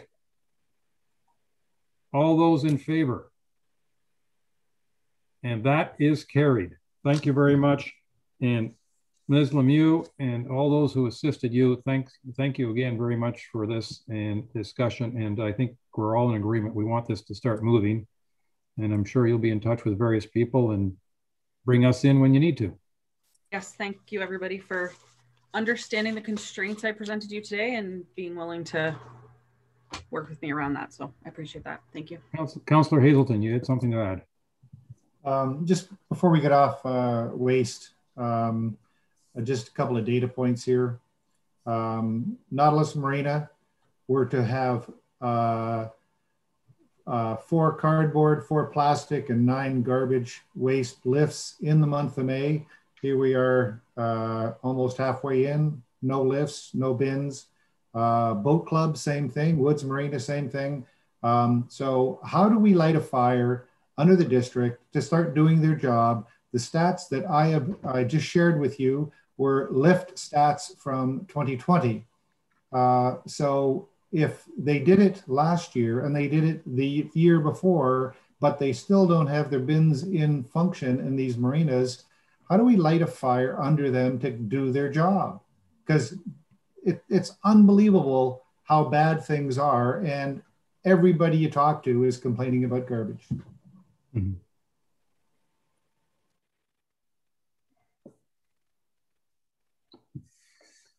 Okay, thank you. Unfortunately, wrong click. What I've heard is perfectly consistent with what Councillor Hazelton is reporting, that people are up there generating garbage and it's not being collected. Councillor Douglas. Okay, from our councillors that are sitting on district, who's got the say in this, or who's got the push on this? I believe that Fred Yon and Stephanie Mack are the first line. After that, it's CAO, Julie Stevens. So, but of our councillors, the 3 of you that sit on district, who should be lighting the fire here? I know who it is up in district, but I mean, it's frustrating for our constituents for sure, but I think for us as councillors that are not district councillors to continue to call on district Fred Yon and Stephanie Mack, I think that's probably not our position to do. And I leave it up to, you know, the 3 of you to start lighting the fires as much as you can. Not that you haven't, but it seems to me that, you know, you guys are going to have to take a run at them, because that's not right. Like, we've got people up at their cottages already, and this is no different a year than it was last year. So there should be bins in place. I totally disagree with, I mean, no, it's ridiculous. I can certainly answer that. I've been trying, Cynthia, and it's been very frustrating. I've actually tried to get a cost analysis for the last 6 years, and no, just crickets. I hope Councillor Wianco, who sits on one of the committees, the EPW, I don't know, is that waste management, Councillor Wianco? You sit on the right committee, don't you? So he can put the heat on, and I'll continue to try and do it from my end, but it's inexcusable. People are running into these marinas where there's 400 and 500 slips, and they're loading up their vehicles and driving their garbage down to the city. They're not very happy about it. No, that's wrong on every level. I totally agree with that. That's wrong. Okay.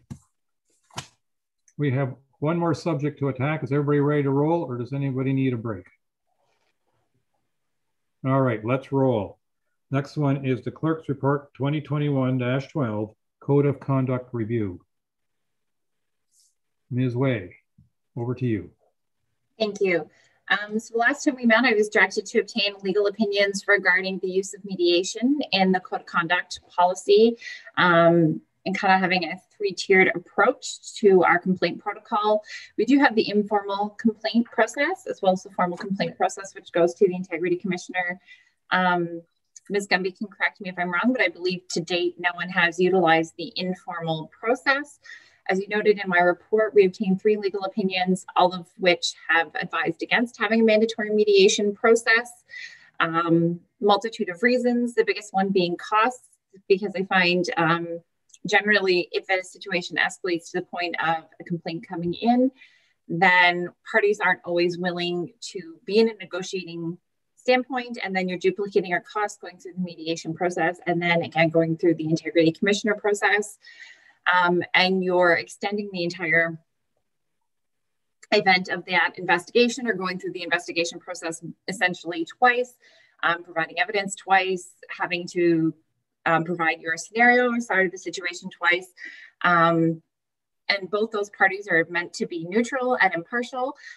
So really, it's not necessarily beneficial in this circumstance to have the mediation process. So that is the advice we have been given. We've updated the draft code of conduct to reflect that. It can still be in there as an option if that is something someone chooses. But at this point in time, we would not recommend that that's a mandatory process, which was kind of the direction that we had been headed in. But the last time we met, there was still lots of ideas to be had and shared amongst the members. So I'm not sure if this code of conduct captures everything of council that they're wishing to.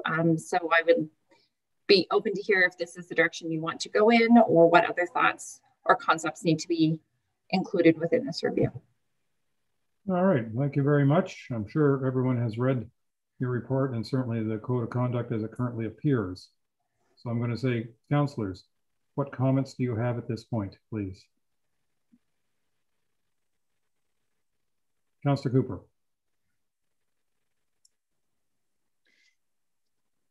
So thank you very much, Karen. It's been a lot of work on this, I realize, and it's hopefully an evolving document somewhat. And I think I shared with you, but I wanted to share with council that I just did a little bit of homework on this a few weeks ago, maybe several weeks ago now. I did find out that 2 of our neighbors, Muskoka Lakes and the Archipelago, indicated a couple of things to me. I wanted to find out, first of all, how they handle their code of conduct, and secondly, how they handle the relationship with the Integrity Commissioner. And so this may not be formal, although I think it might be wise to write into our process. What I found out with those 2 municipalities, that each of them in the last 10, 15 years, as long as they've had a code of conduct, have had 2, I think Muskoka Lakes 3, but Archipelago 2 in that entire time. That is concerning. I wanted to also say that one of the things that I was told specifically by the clerk at the Archipelago is that before the Integrity Commissioner is fully engaged, the Integrity Commissioner phones the clerk and or the CAO.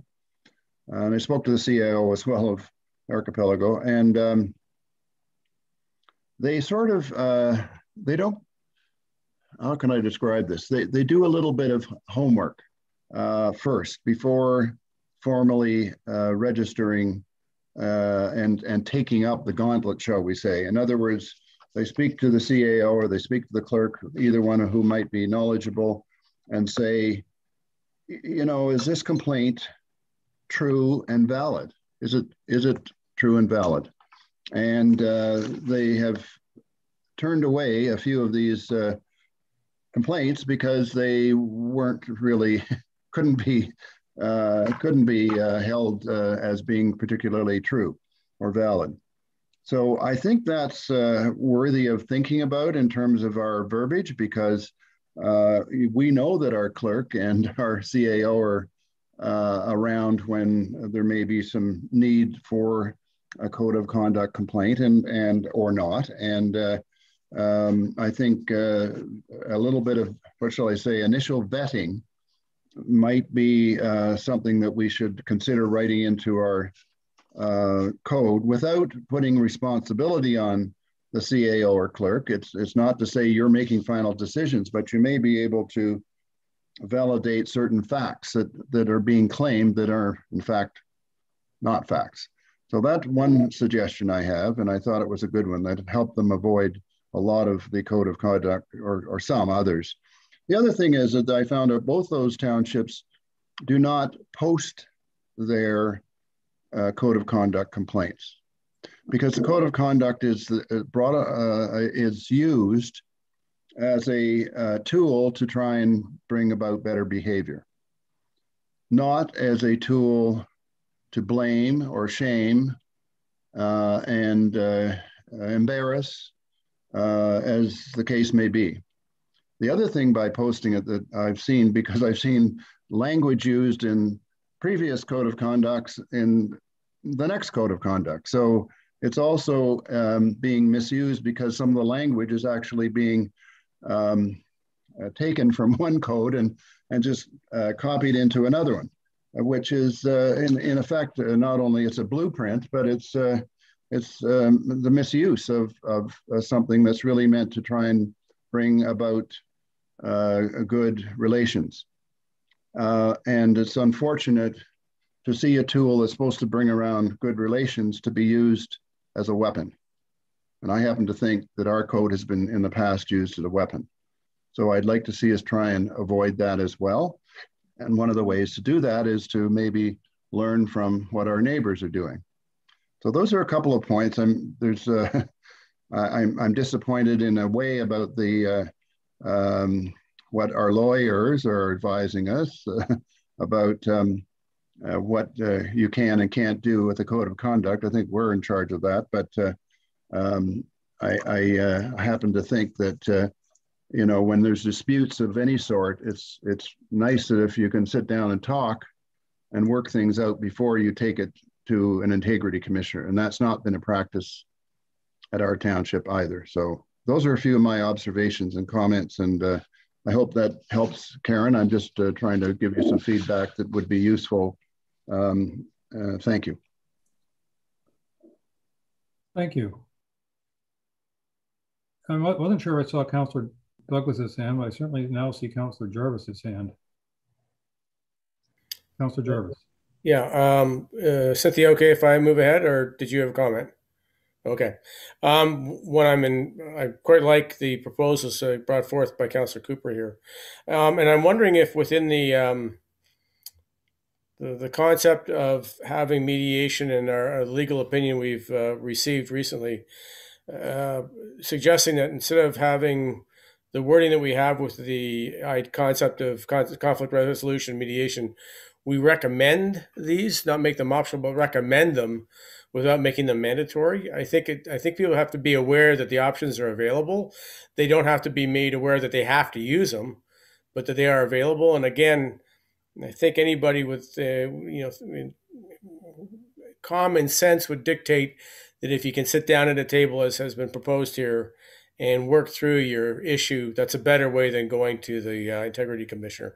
I realize there are situations where it's just not possible, and the integrity commissioner is where you got to go. Councillor Bochek has mentioned this in the past, and I understand his thinking on this. So that's I'm not discounting that at all. I'm just suggesting if we have this as a recommendation, at least it's in front of people as an option. Thank you. CEO Gunby. Thank you. I would just like to state before that conversation or that point gets communicated any further that staff do not recommend anything in the code of conduct. The code is not, staff is not supposed to be involved in the code or in any complaints. So I would really hate to see, if we have three legal opinions telling us we can't mandate it, I would not like to recommend it either, but just state it is an option if someone chooses to go that way, because we wouldn't want to get involved in appearing like we are trying to tell someone how to handle their own complaint. Interesting point. Thank you, CEO. Councilor Rienko.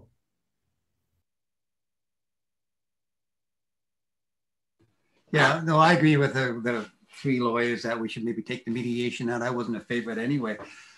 But if there is going to be some kind of a consultation process, wouldn't it be wise to talk to our integrity commissioner and see what she suggests as a first step before she gets involved? I know she does a preliminary review of the application to determine if she's going to proceed further or not. Maybe that's her way of handling things, but if there has to be some kind of a, I don't know, review process beforehand, maybe she's the one that could advise us on that. But I would say I'd hate to get staff involved or the mayor involved or the CAO involved on some kind of a consultation and so on. I think we should get some feedback from our integrity commissioner on what the first step should be, if not going directly to her. Thank you. Councillor Douglas. Yeah, I'm inclined to agree with what the lawyers are saying about making this mandatory. However, having said that, just taking on board what Councillor Jarvis, just mentioned, I agree. It's always better if you can try and get things settled out, or the parties all to one table to discuss things, to try and find some resolution prior to going through the legal route. And our integrity commissioner, in all sense of the words, in my opinion, it's a legal route. So, and if we're going to work on that vein, or that is even a consideration with everyone, I also agree with what Councillor Wienko is saying, is that perhaps it's our integrity commissioner that we get involved in the mediation process, or at least get an opinion from her or him or whoever our integrity commissioner is at the time. Excuse me. I personally would rather see at all costs and all times that parties try to work things out amongst themselves with mediation prior to getting into legal. It becomes very stressful for all parties involved. It's very expensive, and very often the result is damaging and sometimes not justifiably. So I would be very much in favor of that option being available, but again, not having the staff involved or the mayor, but having it done through the integrity commissioner, whether they appoint somebody or whatever. But that would just be my thought on that. And I don't think it should be mandatory. I think it should be an option. And you'd be surprised how many people might step up and take that option first. Councillor Hazelton.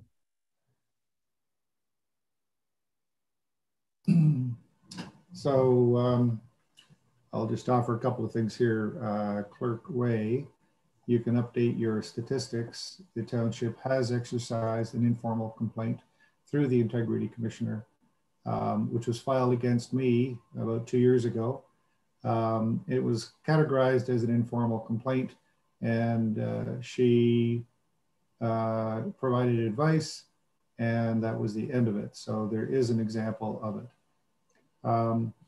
which is an interesting concept in that in some respects that was kind of like a mediation process.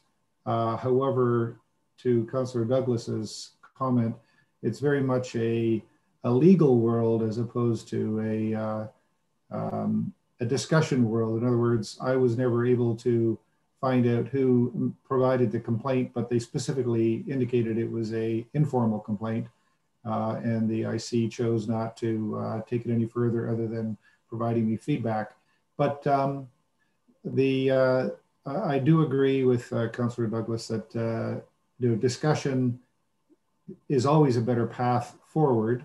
And sometimes there is a need to initiate a process formally to justify the mediation step. In other words, perhaps there is a need to file a formal code of conduct complaint, and then say, okay, really don't want to drive that into a cost structure.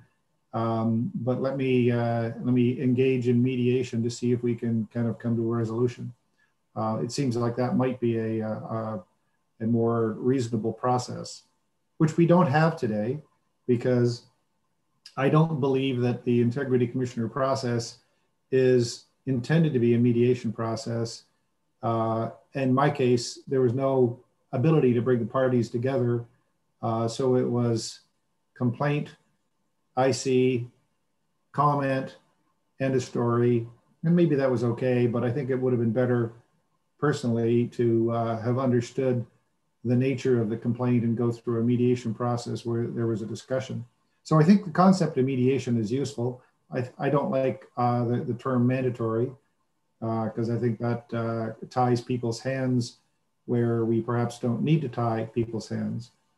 But let me just kind of shift gears a little bit if I could.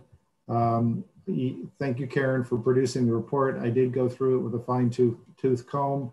I have lots of suggestions on word changes or concept changes that I think need to be done if we are in fact going to adopt something like this.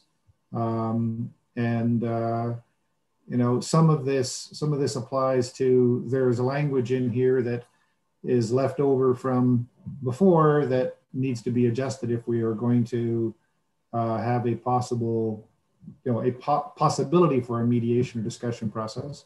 Additionally, there is language in here that is very explicit about members of council, and yet we all know that this code of conduct applies to committee members, and yet it has terminology in here that relates to your responsibilities as an elected representative and responsible to the to your constituents. And so I don't think we're in a position today to approve anything.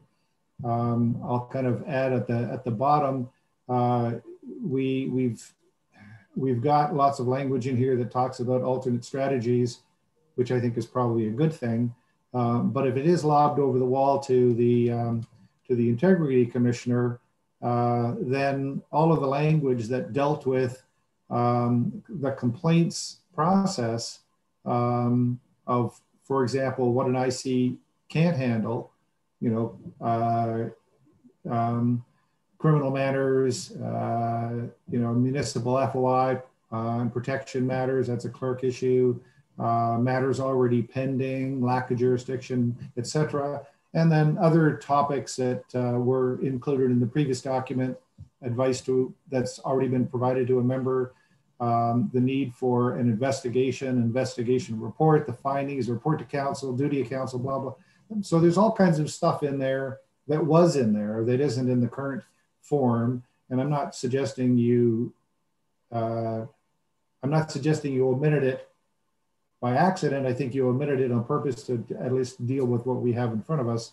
But I don't think what we have in front of us is something that we could possibly vote on and approve to go forward, because if something did go to the IC, all of that other stuff really needs to be in there. Back to something I was talking about earlier, and I'll keep referencing what Councillor Douglas said, which is, you know, a discussion or an environment is very useful. The second you get into the IC world, into a formal world, and I will tell you what you already probably know is I had a formal complaint against me by Brandy's Cove. The IC did an investigation road report. I don't know what the cost of that process was. I'm going to guess it's $8,000 or $10,000. The report was published on the township website. So if you do a search for Hazelton, you instantly find that on the township website. Which in some respects isn't a bad thing, because if anybody wants to know if I in fact was guilty of that, they will immediately be able to see that it's published and know I wasn't guilty of it. So that's one thing. We also had the issue with Roynan against 3 councillors. I was one of them. And again, the report was produced. We were all found, sorry, the matter was found to essentially have no substance and was dismissed. So yes, that was done. But my concern with this whole thing is that the cost that has been incurred by the township for those two matters that I was involved in as a named respondent have probably cost the township, I don't know, $15,000, $20,000. And I would hope that the concept of mediation as a documented preferred strategy would allow these kinds of processes to be dealt with in a very trivial, low-cost manner. Certainly in the challenge from Brandy's Cove, the IC had already reported to me based on a question I had provided to her. And ideally, I wanted that to be published on the website. But of course, it wasn't a formal investigation, and therefore I was told it couldn't be published on the website. And had that informal email response been provided, the complaint probably wouldn't even have started. And so, you know, I really think that we need to wrap our minds around this concept of alternate strategies before we drive things into this formal legalese-ish type of IC process. Thank you. Councillor Bochek. Thank you, Mr. Mayor.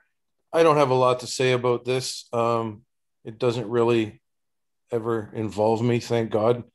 But when you figure it out and there's a set of rules, you let me know, I'll pass them. And it's just, we got to have a code of conduct and everybody has to conform to it. And whatever you figure out, that's fine with me. Thank you. Yeah, we've been talking about this for over half a year now, and I think it's dragging on longer than it should. It's interesting that almost all our discussion has not been around what is in the code of conduct itself, that we should all behave ourselves, we should all show appropriate respect. What is in the code of conduct, what we're discussing is Schedule B, which is the protocol and what should happen. Right now, we refer to 3 levels of complaint: conflict resolution, mediation, and integrity commissioner. Well, we all know that we must have a integrity commissioner. We must have a code of conduct. This is set out by provincial law. And I think we're all more or less agreeing that we should behave ourselves. So I don't think that's the issue that we're discussing here. What we are discussing is the fact that in a number of cases, we've had individual members of our residents who have escalated their complaints to a higher level than perhaps some feel was warranted. I think, in my personal opinion, the protocol we have here is a reasonable compromise. And I say that because it does offer these 3 levels of options. You may. And I think I agree with, I do agree with the lawyer saying we can't say you must go to mediation because that would be in conflict with the provincial law. I do think, and I'm sure the clerk is hearing this, I do think we all agree that it would be preferable if somebody has a complaint that they are made aware, and this protocol makes them aware, that it does not have to be escalated. And some people, when they make a complaint, just want to be heard. They want to make sure that you realize, whether you being counsel or an individual counsel or what have you, you realize that they feel you crossed the line. But in other cases, residents just want to, dare I say it, get revenge. And the provincial law allows that. And there's nothing we can do, I believe, other than encouraging, and yes, the clerk can do some of that informally, other than encouraging people to say, well, you know, you could go through all this whole route, but you may not have a great chance of success, or you may cost a lot of money, or this or that. But if somebody, and outside of our township, we know of plenty of examples where people launch lawsuits just because they want to, you know, because they're frankly pissed and they want to somehow go public with that, and they're willing to spend money to do that. And I don't care what we write in here. I'm not at all sure we can prevent that from happening. the province, with good intentions, has created a integrity commissioner, just like they've been created many other rules and regulations. But there's only so much we can do to control somebody who wants to get even, whether or not anybody else thinks it's justified. I would like to see us move this ahead. I know that I passed on to Clerk Way what I consider were a number of typos. If anybody else has suggestions of where there's some inconsistency in wording, I'm sure she would appreciate that. But I'd like to see us move this ahead and get it in front of council so we can get it done and get back to our regular business. Councillor Cooper. Thank you, Mayor. And I'd just like to say that I think we all realize that we have to have an integrity commissioner. It's the process and how we use it. And with that in mind, as I noted already, we have neighboring townships that have a practice that helps avoid some of these complaints. And it's, I think, what may have been misunderstood, and maybe I didn't communicate it properly. But either the clerk or the CAO in our neighboring communities are hearing from the integrity commissioner, not the complainant, from the integrity commissioner. And the integrity commissioner is speaking to them and saying, is there any validity to this complaint or this complaint? Can you shed any light on it? Which would then help the integrity commissioner to, instead of going down a $10,000 and $15,000 road, dismissing a vexatious complaint. And we've had a number of them, as has already been pointed out. So that's the only thing I'd like to point out. Yes, we have to have a code of conduct. It's how we handle it. And this is one way that I think makes a lot of sense. And also the posting. I'd like to understand where the merits are. Where does the provincial law say it has to be posted on our website? And if that's the case, then our neighboring Muskoka Lakes and Archipelago claim they are not posting there. So if that's the case, why are we? Okay, so let's narrow this down. So what you're suggesting is that on the complaint protocol level 3 integrity commissioner, you want an additional step put in there that says the integrity commissioner should review the complaint with the clerk and CAO as one, I'll call it, additional step.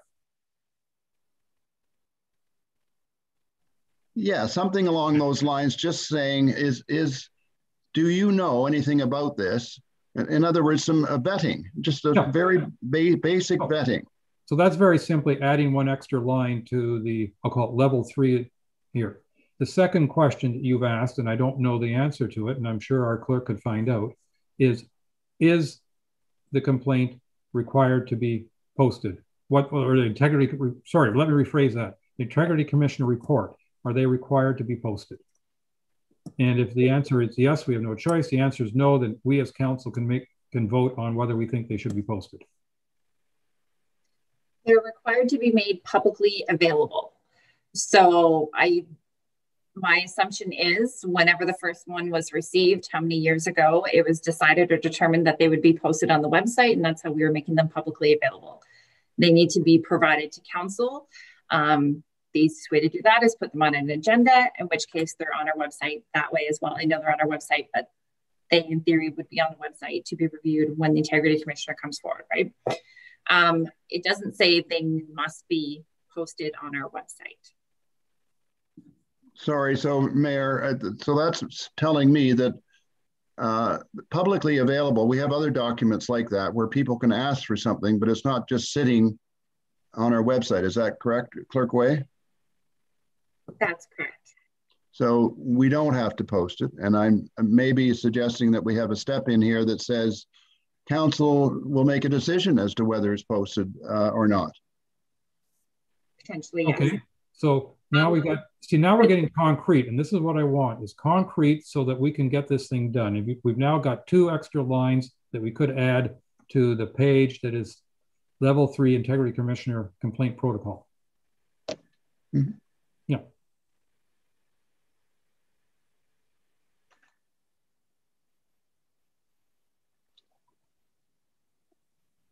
Councillor Jarvis.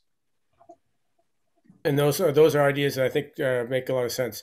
I have some other just grammatical stuff, so I'll send a note over to you, Karen, with my just as the mayor has. I have nothing else to add. Those are good ideas. Councilor Yanko. So how many steps have we got in there now? We still got the mediation in there because I can't support that. You got 4 steps in there now? We have 3 steps. And each one is a may. I know, but I thought the lawyer said we can't put in mediation as a mandate. He said you can't. No, we can't. The lawyer. Why we have it as a may? Well, because we can't. What the lawyer says, we can't mandate it. Right. Yeah, well, so why do we have it in there at all? It's getting too complicated for me. I can't support it. It'll still be that. It's just too many ways out before we get to the integrity commissioner. That's why I say, the integrity commissioner should be involved fairly early in the process to do some kind of discussion or some kind of mediation if she does a mediation, something like that. But this is getting too complicated for me and I can't support it. Well, I think that in reality, whoever's making the complaints has 3 options in front of them. And if the person making the complaint chooses to go straight to the integrity commissioner, they don't have to do steps 1 and 2. They have options. And I think that's a reasonable compromise. But that's my personal opinion, and I respect it if you disagree with it. But I think it's important that they have choice. And if you're the one being complained against, you may not like their choice, but they as the complainant have that choice. Councillor Hazelton. So Mayor Kutsar, I think you nailed it in a previous comment where you suggested that some people just want revenge. Mm-hmm. And so I think what we need to understand here is complaints are often made, and what needs to be understood, I think, is what is the intended outcome of the complainant. In other words, if you start a formal process and your objective is X, and you can achieve X by a conflict resolution, done, finished.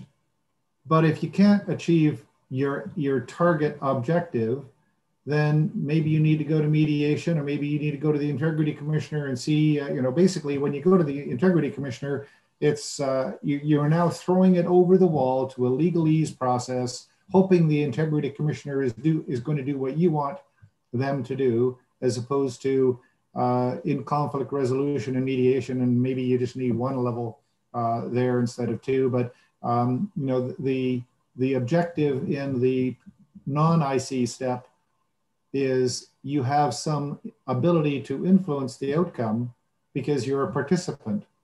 In the IC process, you've lost your participant status. You get to say things, but whether or not you're listened to is out of your hands. And so perhaps what is needed in all of this is some early discussions with somebody, I don't know who that is, but some early discussions as to what is your preferred outcome from your complaint. And that ultimately will, I think, help to determine whether you can go through conflict resolution or mediation, or whether you go straight to the integrity commissioner. And as you said, Mayor Kutsar, if the objective is revenge or whatever, then you're going to go straight to the integrity commissioner. But I think what this does is it equips our clerk to say to the complainant, you have options. Yes. And I'm sure the clerk would say, okay, what are you trying to achieve? Yes. I mean, I recognize, I see a certain parallel between this and the LPAT situation. Is once it gets to LPAT, it's like once it gets to the integrity commissioner, somebody neutral remote is going to make the final decision based on whatever evidence they decide to review. Now, having said that, I did see Councillor Douglas's hand up, And so I'd like to give her a chance to weigh in on this second round too. Thank you. If I just might make a suggestion here, this is always a very lofty and intricate document to discuss. It's now 3:12. I'd like to make a discussion that we send Ms. Way our changes that we have in mind and let her come back. And can we please put this on the agenda a little bit earlier? Because I think it's been a long day for all of us already. And I think we've made some headway here where there's some changes and some suggestions. And maybe it just needs to come back to us at the next COW meeting to just take a run at it at the very beginning with all the changes that we've talked about today.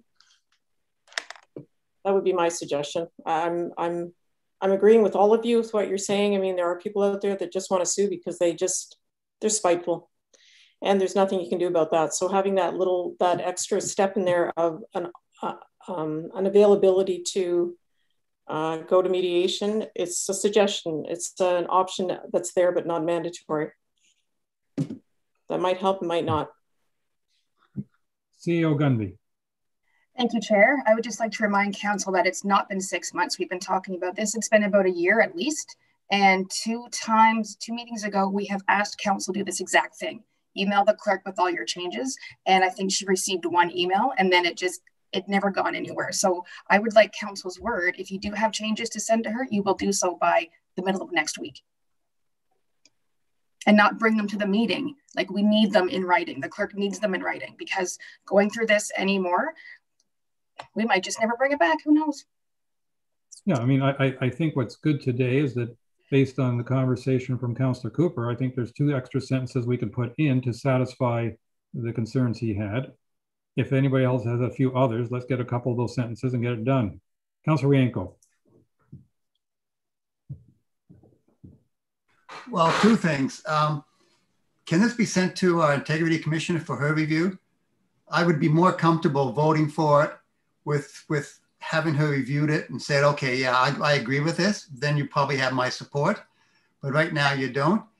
And the other issue too is that okay, you want to say something? I got another issue. Do you want to say something about that? Yeah, can I just respond to that? That's always been the intent, but I don't think the draft has ever gotten far enough that we're in agreement enough for me to send it to the Integrity Commissioner to receive comments back for us to have a final vote. So that's always been the plan, but our draft has never been wholesome enough to get to that point yet. Okay, well, it sounds like a draft is in a position. So maybe you can go to the Integrity Commission and come back to us for the final vote. The other issue is, Karen, do you want to be put in the position of dealing with a complainant and say, okay, which one do you want? You want A, B, or C? Do you feel comfortable negotiating how this should go forward? Really? I don't think staff should be put in any type of position within this code to make any type of suggestion or decision.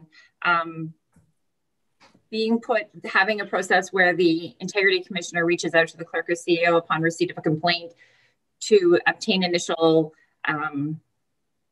evidence or understanding, you know, they said this went to a council meeting. Did it really go to a council meeting? Something to that effect. And we can be, yes, it did. No, it didn't. Here's the video, etc.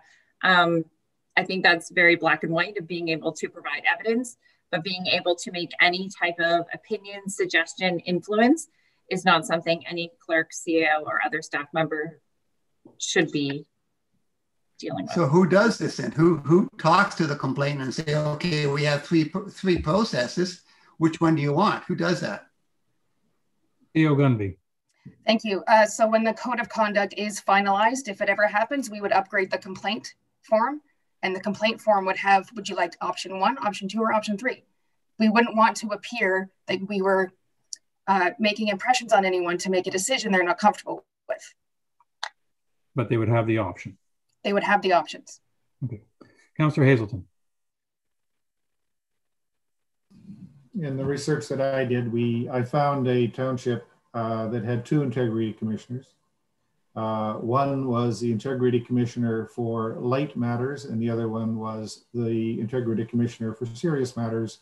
And I can't remember the details of how they handled it, but the integrity commissioner for serious matters has said to us, or to me, that once they put this process in place, he has not received any requests to investigate anything. Everything has gone to the Light Integrity Commissioner. And so if there is a role or a person or whatever that needs to be looked at, perhaps that two-step process could be useful, because the Light process is a lower cost process and a lower, not as certified, if you will, process, more like a mediator. And maybe it's maybe the task is to put a mediator or whatever you want to call them into that IC Light role to handle those kinds of things, so we don't ask our staff to get involved. And then if it's beyond something Light, then it goes to the more senior IC role. But anyways, it's a process that has been baked, proven to work out very well, and maybe worth considering. Okay. It's like this. We're talking in circles, and we've been talking in circles for a year, and I will admit it's testing my patience, and I'm sure it's testing everybody else's patience. We have to come to a conclusion. And I think that what we should do, based on what I'm hearing, is say, okay, you got 10 days. If you got any input of any form whatsoever, get it to the clerk within 10 days. She'll come back next month with a report. We're going to vote on it, and we're going to be done. Because this is getting far too time consuming. And, I'm sorry, like Councilor Hazelton, you just brought up for the first time in my life that I've heard of Integrity Commissioner Light and Integrity Commissioner Dark. Well, where's the report? Where's the evidence? We need something concrete so that we as a council can make a decision and move on. So our CAO is well aware of this, and I have introduced her to the Integrity Commissioner that is looking after it, and the township. So this is maybe new to you, but it's not new to our CAO. I'll say one other thing, and this is no complaint whatsoever with our Clerk Way, but the last time I provided a whole bunch of changes, and very few of them were accepted. And so I think one of the concerns that I would have with the suggested process that you just articulated, Mayor, is that we put our changes in, and then we get back the finished copy. But if the finished copy doesn't reflect our ideas, and we don't see it in advance to be able to have a further discussion with the clerk as to why these changes aren't in there, then we're going to end up again with a document that doesn't reflect things that we think were important, and we don't have the opportunity to ask why until that meeting. So we're in a conundrum here. The last time I received a couple of written comments, the issue was most of the written comments were conflicting. So if I only received one idea from one person, I collectively took the ones that were consistent themes throughout the comments received versus not picking on any one person, but there was multiple comments received. And so if they were inconsistent with everything else that was said collectively, I didn't include it. Councillor Douglas. No, okay. All right.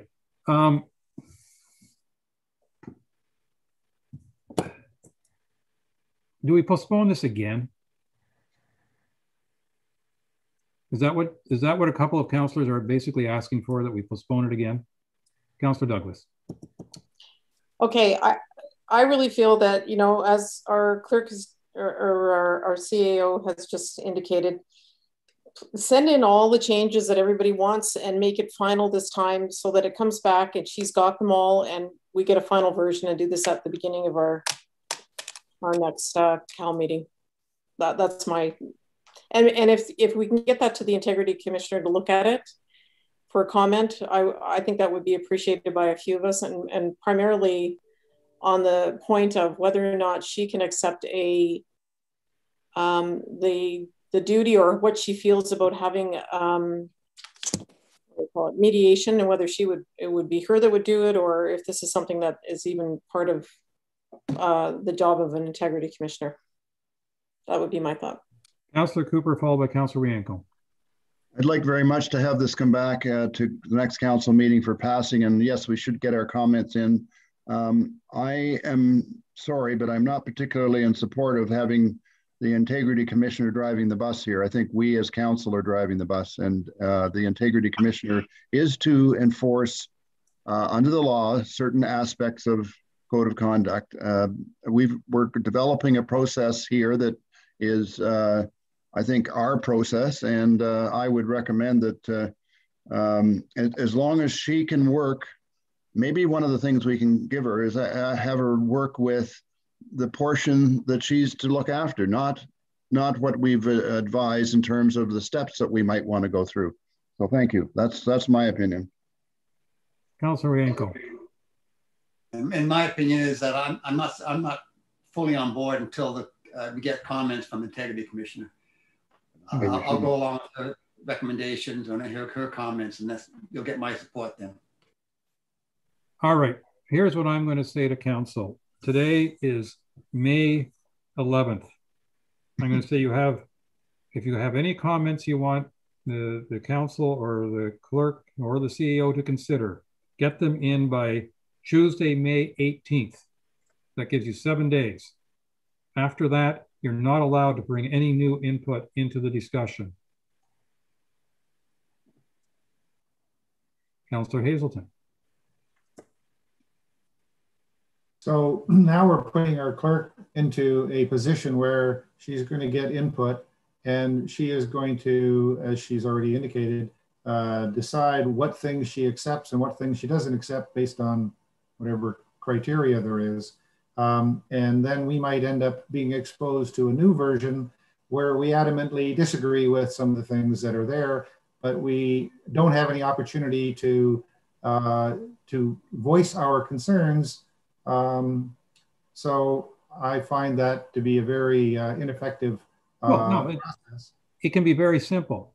In other words, Clerk Way we could instruct her with anything she receives in the next week will be shared amongst all council.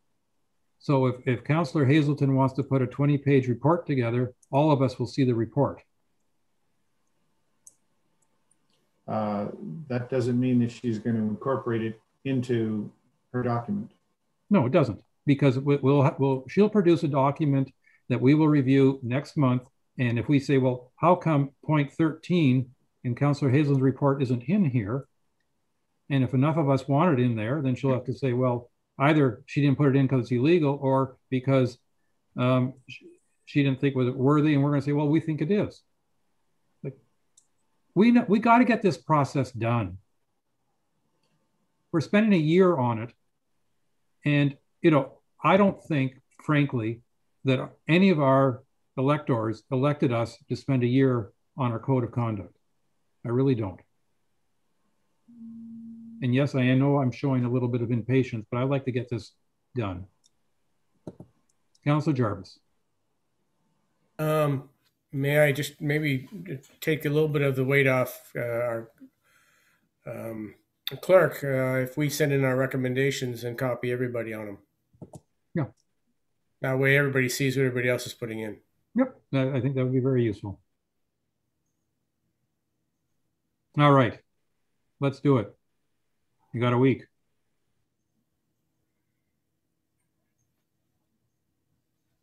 I feel like that's direction to council versus direction to staff. So I'm not sure a resolution is required at this point. I don't think a resolution is required at this point, because your resolution said we're going ahead with 1 or 2 changes. And while I thought we were going to add a couple changes that Councillor Cooper had suggested, at this point it's gone much bigger than that. So we're going to get, it's like we're starting all over again for the umpteenth time, but everybody's got to provide input in the next week if they want to see changes to the existing document. And then from that, we'll ask our clerk to do her best to produce something that will come in front of us next month. and we will try to get this thing actually moving forward. Councillor Cooper? Point of clarification, just in that we did give some feedback today and we did get partway down the road. Karen, are you requiring us to repeat all the suggestions that we sort of have developed today? I think in the intent of being consistent and making sure all of the ideas are shared across the board, anything that you suggested today to put it in writing in an email or whatnot and provide that as feedback. I do have notes, obviously, but if we're not going to pick any one of those ideas individually today, then I think it would be best if those ideas are still shared within any, whatever the comments are, however you provide that to me, whether a Word document or an email, point form, you want to do track changes, I don't, whatever makes you happy. But I still think it'd be better to collectively provide anything, any idea that you want to be included, to provide that in your correspondence to me prior to the 18th. So just, I'm sorry, clarification again. So we spent an hour or whatever, an hour and a half on this already. Mm-hmm. And we got some things sort of fleshed out. We should just, we're not going to capture any of that. I'm trying to understand what I need to send you. I have sent documents in the past about this as well, but I'd hate to see us lose everything that we captured today. The issue is I don't have clear direction on the ideas, and some of the ideas don't match. So if you want to provide me with clear direction, I need it all in writing then by the 18th, as Mayor Coetzee has suggested. I understand that that might seem frustrating if you've already shared those ideas today, but some of these ideas were brought up once, some were brought up multiple times, some were agreed upon, some were not agreed upon. So if I don't have a resolution directing me to take that idea, then I can't. My direction, by the sounds of it, is to take the written correspondence I am to receive from you by the 18th, that you will then share with your other council members. So Mayor Coetzee, I'm going to suggest that we give direction and vote on something, because we spent a lot of time talking about some of these things, and there's more information that will come in the next week, but we got 3/4 or halfway down the road here, and I'd hate to see us back up again. So I don't know. I don't know what the resolution that I had in front of me was, that the committee recommends to council that we bring forward a bylaw to draft a code of conduct as presented, or that we bring it forward with 1 or 2 points added.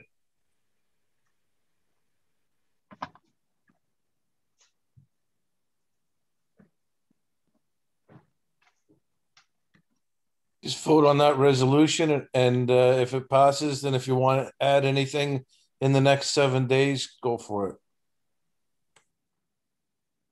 All right. I have moved by Councillor Bochek, seconded by Councillor Rienko. Be it resolved, oh, you disappeared. Be it resolved that the Committee of the Whole recommends to Council that the following amendments be integrated into a draft code of conduct for further review. Include step for IC to review complaint with clerk CAO upon receipt of complaint. Council vote on whether IC reports are posted on Township website, and council members to provide further comments in writing to the clerk by May 18th, 2021. All those in favor, Councillor Rienko. Can we not agree to send it to the IC commissioner before the next meeting? I'd be really happy if we did that. I would say. And it sounds like Karen wants to do it anyway. No. I do, but I don't know if our draft is draft. Ready for that. I feel like it's too draft to send it to her. And we don't know quite what's going to come in the next week. This is not approving it. This is still allowing input, and 1 more week's worth of input. But this is going to the cow, right? This is coming back to cow? Yes. Okay, so between cow and council, can it go to the integrity commissioner? I think we'll vote on that at the next cow. All those in favor of the current resolution? All right. That is carried.